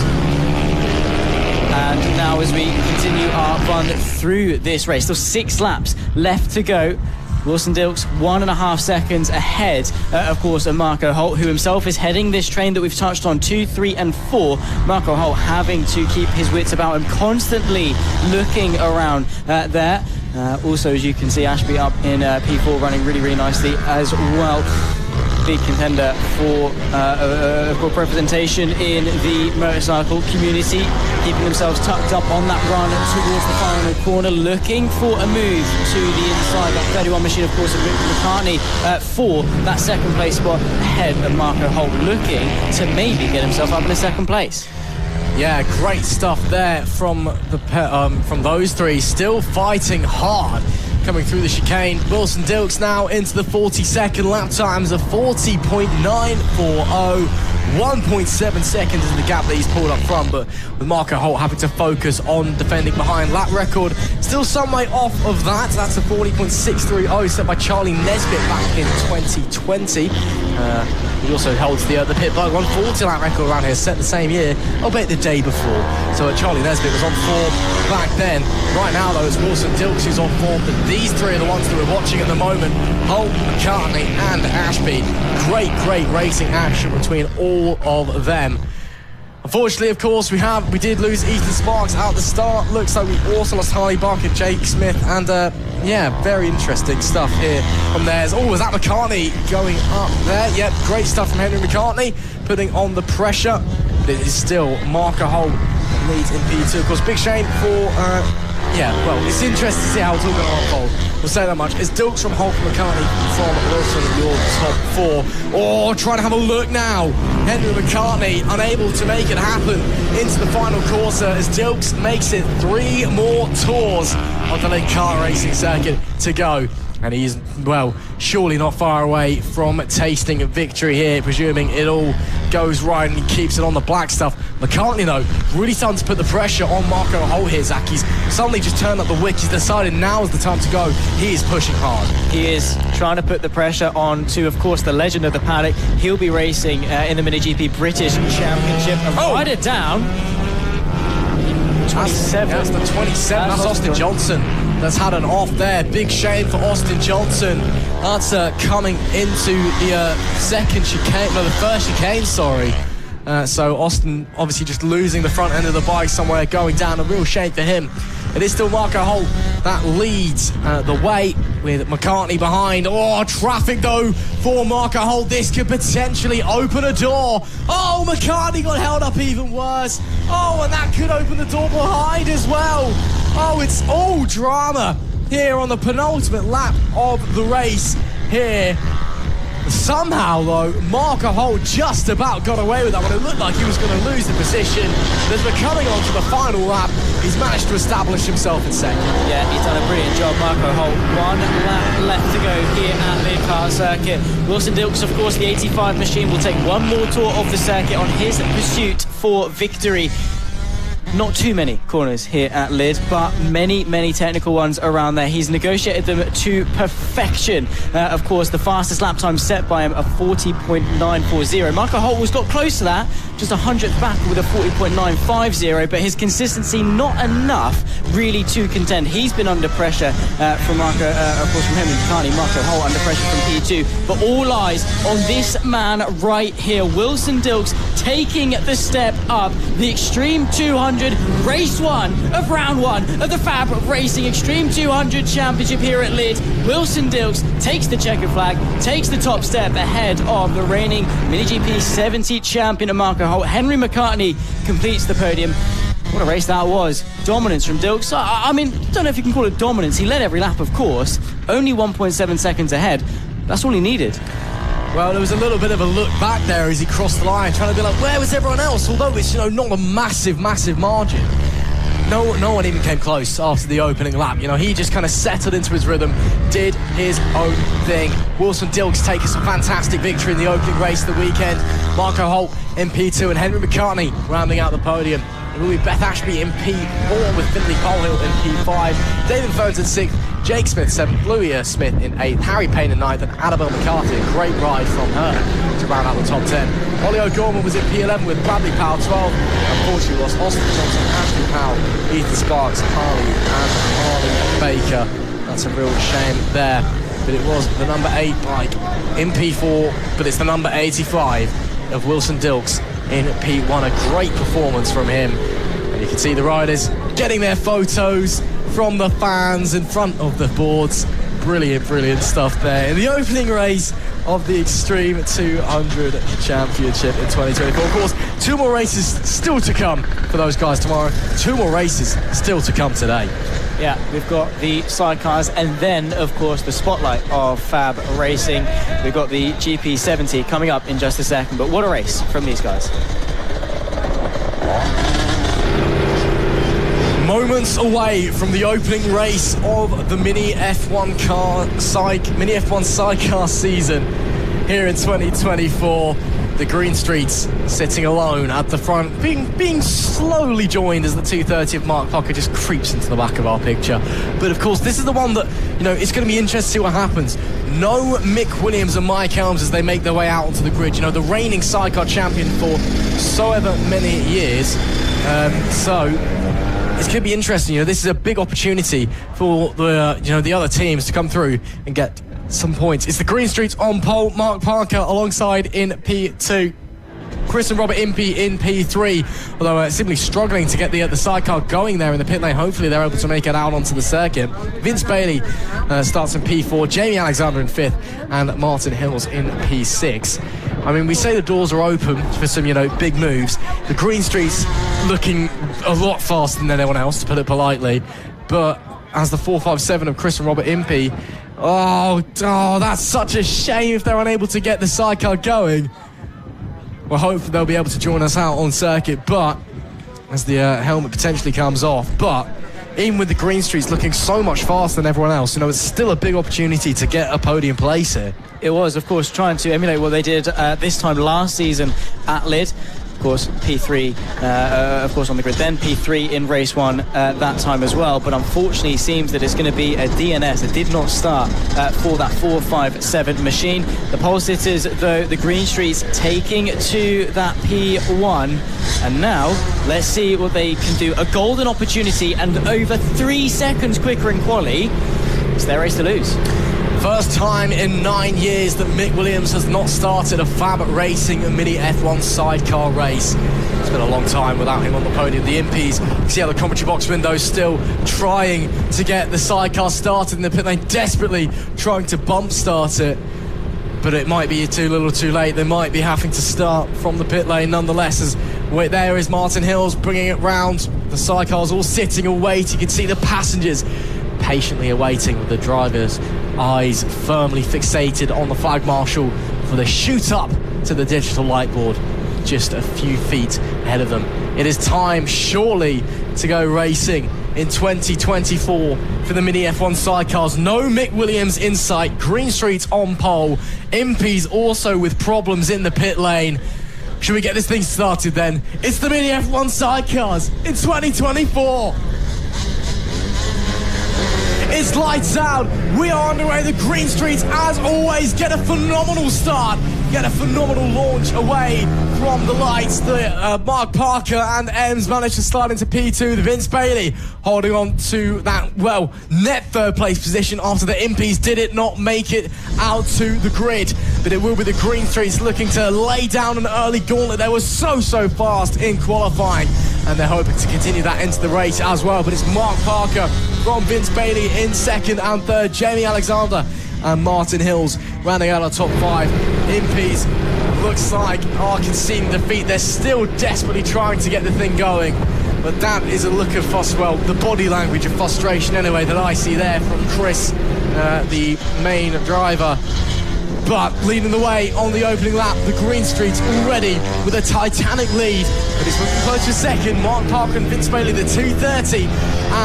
It's Jamie Alexander apparently that stood up into third place on the number 11 machine. So that's just happened while we weren't watching them. So Jamie Alexander on the 11's moved up. So still movement about, and maybe a battle for second on our hands. Let's hope, of course, because it doesn't seem there's going to be one for the lead. The Green Streets taking absolutely nothing away from them. They're leaving nothing on the table and showing their hand early doors, showcasing what they can do, of course, for the second half of last season in 2023, taking that fight to Williams. Of course, didn't quite do enough to win the championship, although it did go down right to the wire. They're looking to kickstart this championship campaign in fantastic fashion. Let's see if anyone else is going to close the gap as the season progresses. But right now, this fight for second place, we've got Mark Parker ahead of Jamie Alexander. Of course, that fight between P2 and P3. Let's see who's going to be the one by the time they reach the first braking zone of the lap. A look to the outside, and definitely defending is the 230 machine. Alexander, I think maybe trying to eye up the move in the near future, but not quite close enough as of yet. He'll be analysing, he'll be looking for opportunities where he's quicker. Oh my goodness me! Off the sidecar goes the passenger of the number 11 machine. We wait to see them re-enter the picture, yet they are still in the race. But goodness me, that was scary. Just lost grip on the sidecar for a moment. And wow, that is really scary. I mean, you've got to remember that, these guys, they're not strapped in, they're hanging off the side of the bikes, just using their weight to assist with cornering. And that could have potentially been a race end of that one. It's certainly dropped them back in the battle for second. Well, as I said, actually they've caught right back up already. So clearly a bit of waft on that number 11 thing. That thing looks quick in a straight line. And right now the Green Street's absolutely dominating. Already 11.6 seconds in the lead.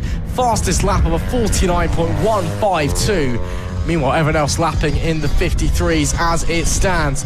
But man, oh man, that was very scary for a moment, but glad to see that everyone is okay and able to keep competing. I mean, it's obviously surely a scary experience being a passenger in a sidecar as it is, let alone almost kind of falling off the damn thing. Yeah, well, I always remember Jack Tritton, of course, a sidecar passenger a few years ago. He now has success in British Supercar, of course, but back when he was a sidecar passenger, not killed, going into turn one, obviously as the track dips down, just flew off the track. The camera panned away, panned back to him, and he was nowhere to be seen. Cut back, and he was rolling across the gravel for quite some time. These sidecars are very quick, and those passengers, they gain a lot of momentum. As soon as they let go, it slips, and you're gone. They have so much courage, so much bravery to not only be on there, but also committing as much as they do. You can see basically hanging off, his head millimeters away from the track surface, but that's what it takes to be successful. Yeah, absolutely. I mean, these things, they're not slow. Obviously, they're a little bit heavier than the other machines that we see racing here at FAB-Racing. Obviously, you've got an extra wheel, you've got an extra passenger, etc., etc. You've got that massive fairing that encapsulates the entire bike as well for aerodynamic stability. But you can have 26 horsepower engines in these things. They are very, very quick in a straight line, especially, and they go around the corner. They are certainly quick. And it's, very scary to say the least, as we wait for the other riders to come through the corner. The gap between the leader and P2, 20 seconds. With 3 laps left to go, the Green Streets are feeling dominant today. But Mark Parker may be feeling the pressure a little bit from Jamie Alexander and the 11 machine, because with 3 laps left to go, they seem really, really quick, especially down the back end of the circuit. That 11 seems to just fly down the back straight. And don't forget, if anything happens between the pair of these two, Vince Bailey in the 369 there as well to pounce for P2. Because Jamie Alexander, it's only his 2nd season of sidecar racing. Great to see that sidecars continues to flourish here at Fab. And, is that maybe an issue here? Is that an issue maybe for Jamie Alexander? Oh, yeah, it's Jamie Alexander looking down on the number 11 machine, maybe having an issue. As we see there, they're currently P3 and about to get overtaken. I think the number 11, it was all going so right, might all be going so wrong very quickly. As they come through the opening chicane, the 369 is right on their tail. And shake of the head from Jamie Alexander behind the handlebars. Vince Bailey is looking to make what should be a very easy overtake if these problems persist. Yeah, well, exactly. If there is an issue, maybe reduction in engine power or just a mistake, maybe. Hopefully they can recompose themselves, but there is the move. A little bit wide out of turn 5. Having a bit of a look was Vince Bailey in that 369. Of course, the red, black and white leathers just in the background. 1 lap left to go. Of course, Green Streets will be taking what is a very, very dominant victory here for race 1. Let's see what the fight's going to be, though, in this fight for third. It will be indeed. 1 lap left to run this time by. And my oh my, the Green Streets are on a different planet right now. Currently 28-second lead they have, and you can see as third place has just crossed the line to start their final lap, the Green Streets have 1 corner to go to finish it. What a ride from Jason and Leo Greenstreet. With no McWilliams, they carry on where they left off last season. Race 1 of 2024 in the Mini F1 sidecars goes the way of the number 90 of Jason and Leo Greenstreet. And once again, they are laying down the gauntlet. They're saying, we are not here to mess around. We want a challenge for the championship. We want to prove that we have what it takes to take this crown by the end of the year. Only time will tell, of course, whether that statement is, it's truly worthy, whether they do have what it takes. But right now, with no McWilliams, they've been the class of the field. Mark Parker on the 230 will bring it home to finish in P2. But Jason and Leo Greenstreet, what a performance they just had. Yeah, insane stuff. I mean, the pressure was on, and all eyes was on to this category. No McWilliams, of course, for the first time in 9 years, the reigning champion. Green Streets as the runners-up, of course, taking that fight late on in 2023. You'd expect them to step up. That's exactly what they've done. They had a couple of issues earlier on that sort of, set them back a little bit, maybe put a bit of pressure on them, but they were able to then step up. They were then able to deliver it, and it's not even like they won by a little bit. It's not like they even got pole by a little bit. They absolutely smashed it. 3.5 seconds in quali, 36 seconds in an 8-lap race.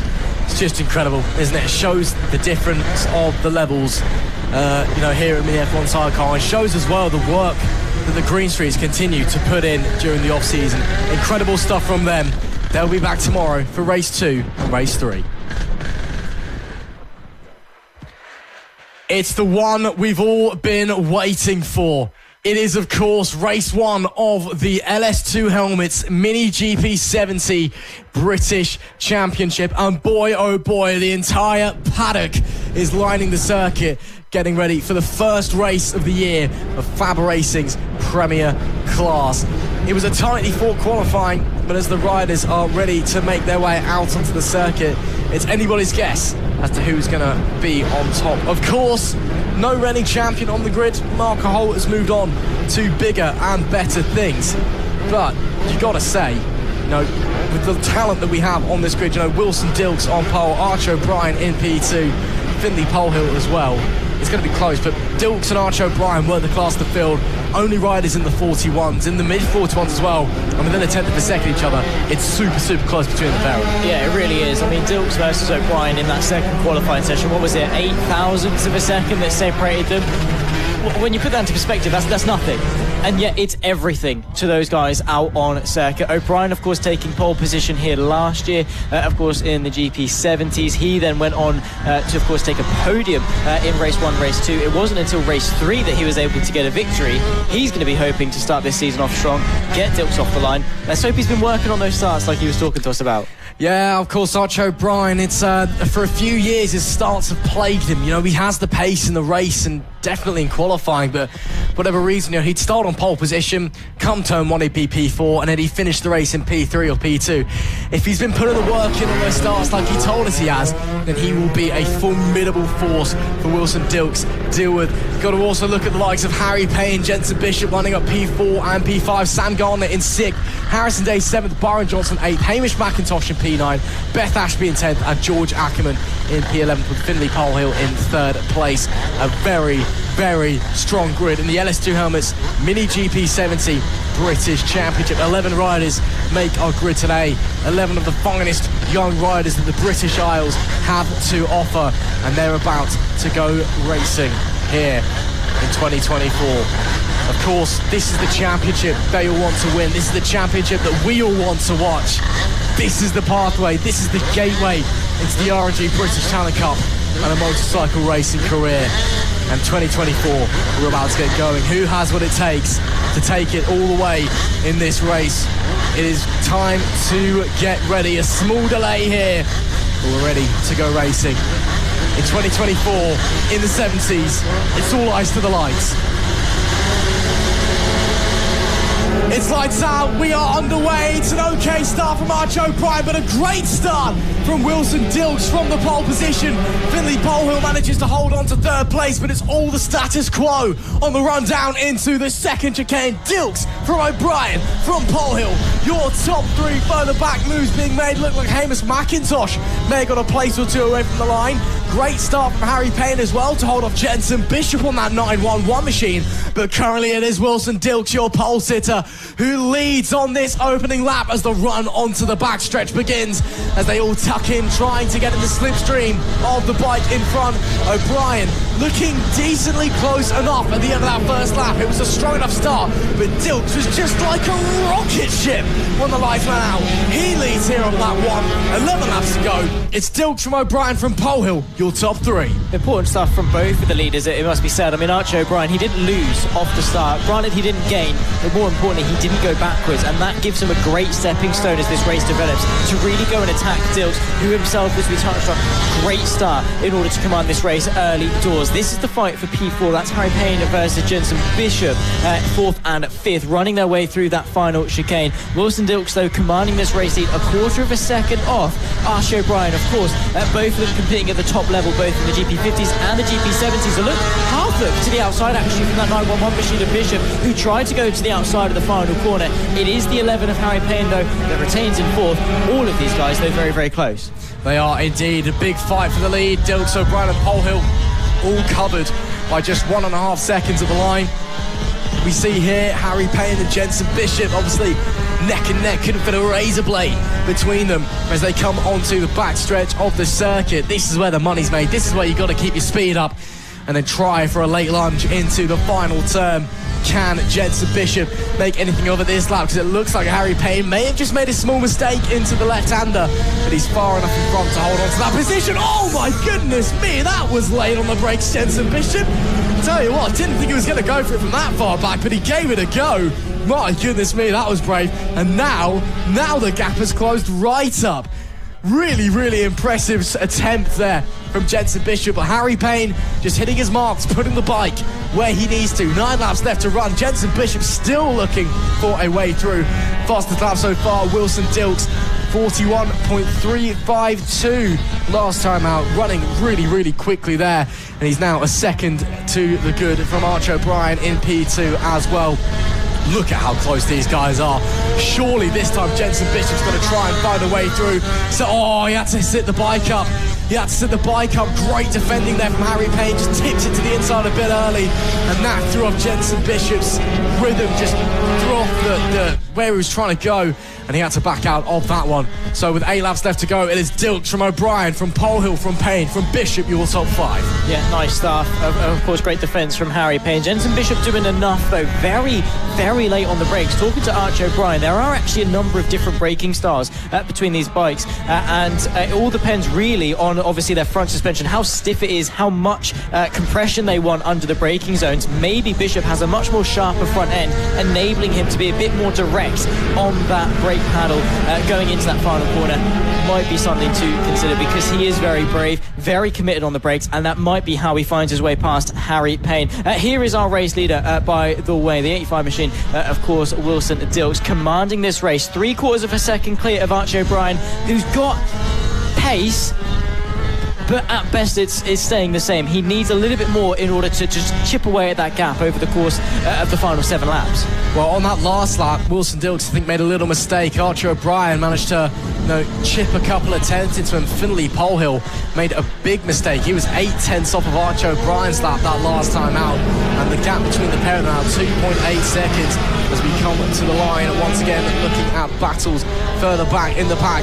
Here we see that is once again Harry Payne, Jenson Bishop. Oh, and Jenson Bishop actually has got through Harry Payne, it would appear. So great stuff from them.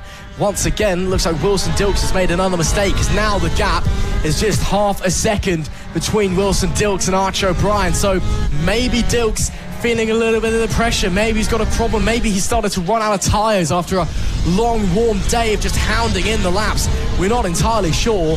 Whatever it is, over the last few laps, Archie O'Brien has had the pace between the pair of them. And look at that, coming out of the final corner once again, Archie O'Brien, although that lap wasn't as impressive as his previous one, he's still chipping away at that lead of Dilks. Yeah, I mean, every little helps. Chipping away, getting closer and closer. It's more and more pressure. And of course, as we touched on with the shadows and the noise, the closer he gets, the louder he gets. The closer he gets, the more prominent his shadow is. So anytime Dilks makes any move in his peripheral vision, he can see that 91 machine closing and closing on his tail. So maybe we can still see a fight for the lead between the pair of them. Of course, one win apiece, of course, over the course of 2023, which means they both are vying for, to match their, of course, tally of 2023 already in 2024. Both of them want to kick out the gates very, very strong.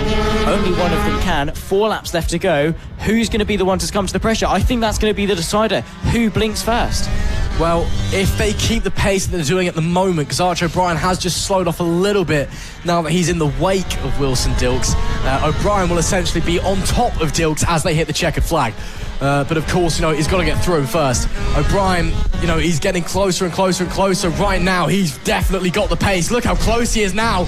It's 4 tenths of a second at the line last time. Visually, it's a lot closer this time. Into the final turn we go. It's going to be 3 laps to go this time.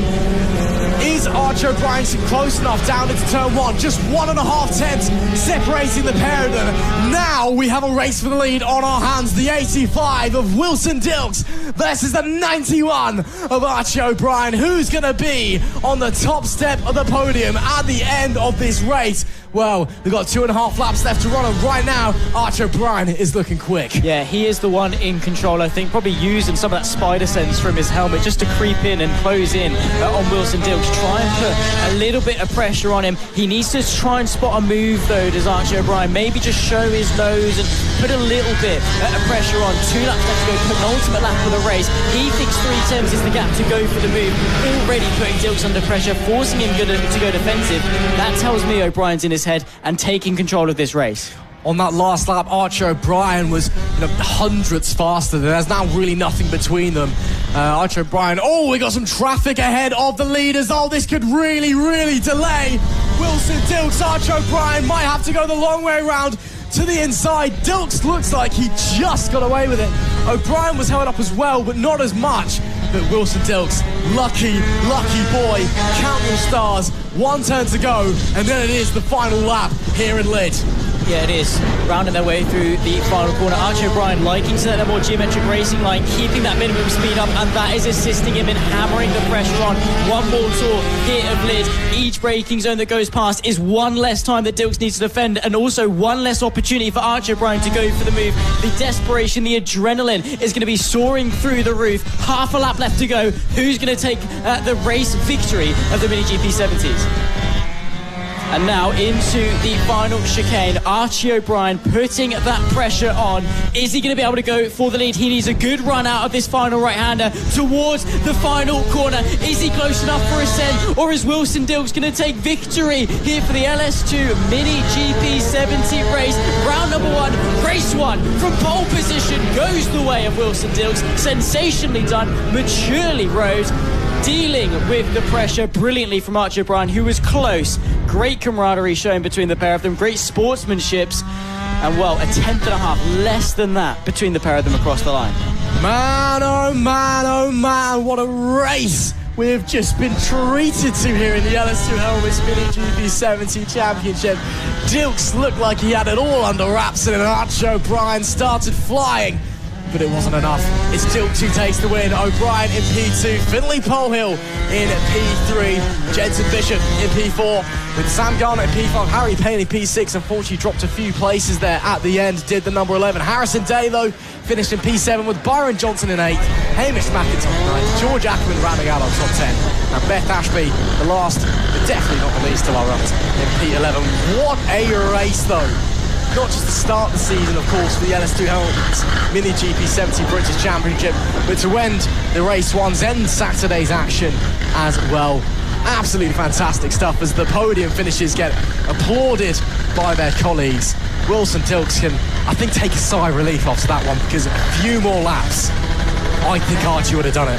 Who knows? Shoulda, coulda, woulda. All that matters right now. Round 1, race 1, P1.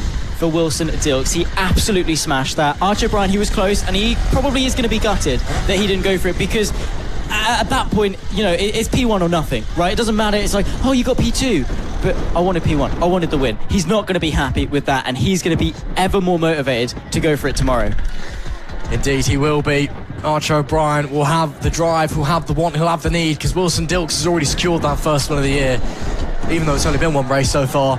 Archie O'Brien, he wanted it. You could tell at the end he was pushing so hard, but just didn't quite come to fruition. But Wilson Dilks takes the win in race 1 of the LS2 Helmets Mini GP2. The LS2 Helmets Mini GP 70 Close British enough. Long day. There we go. It's been a long day. But here we are then. That is the end of Saturday's action, the end of race 1 action here at the opening round of the 2024 FAB-Racing Mini Bike British Championship season. Of course, Zach, we've got plenty more racing to come tomorrow. 20 race 2 and 3s to look forward to across all the classes. But that was a great way to kickstart the season. An afternoon chock-a-block full of brilliant racing and brilliant action. Exactly that. I think we couldn't really have asked for much more. So much action crammed into really not a lot of time. The qualifying, incredibly close. The season that we now get to look forward to as we travel our way around the country. So much talent, so many names. And this is right now, this sort of start of this season, a season like this with talent like this is where you look in 5-10 years time, where you're looking back on a rider's career and you think, where did they start? And it's races like this that can define careers sometimes. Sensational stuff. Bring on race 2 and 3. Well, that's what tomorrow brings. Thank you very much for joining us for the opening day of the season here at FAB-Racing. It's been a great day of sport all around. Of course, you know, there's been football all across the country, the Masters in the America, the Grand National, but this is where we are. We're here at FAB. This is the one you need to be watching. And of course, we'll be back tomorrow in the morning for some race 2 and race 3 action. So make sure you're tuning in, and we'll see you there.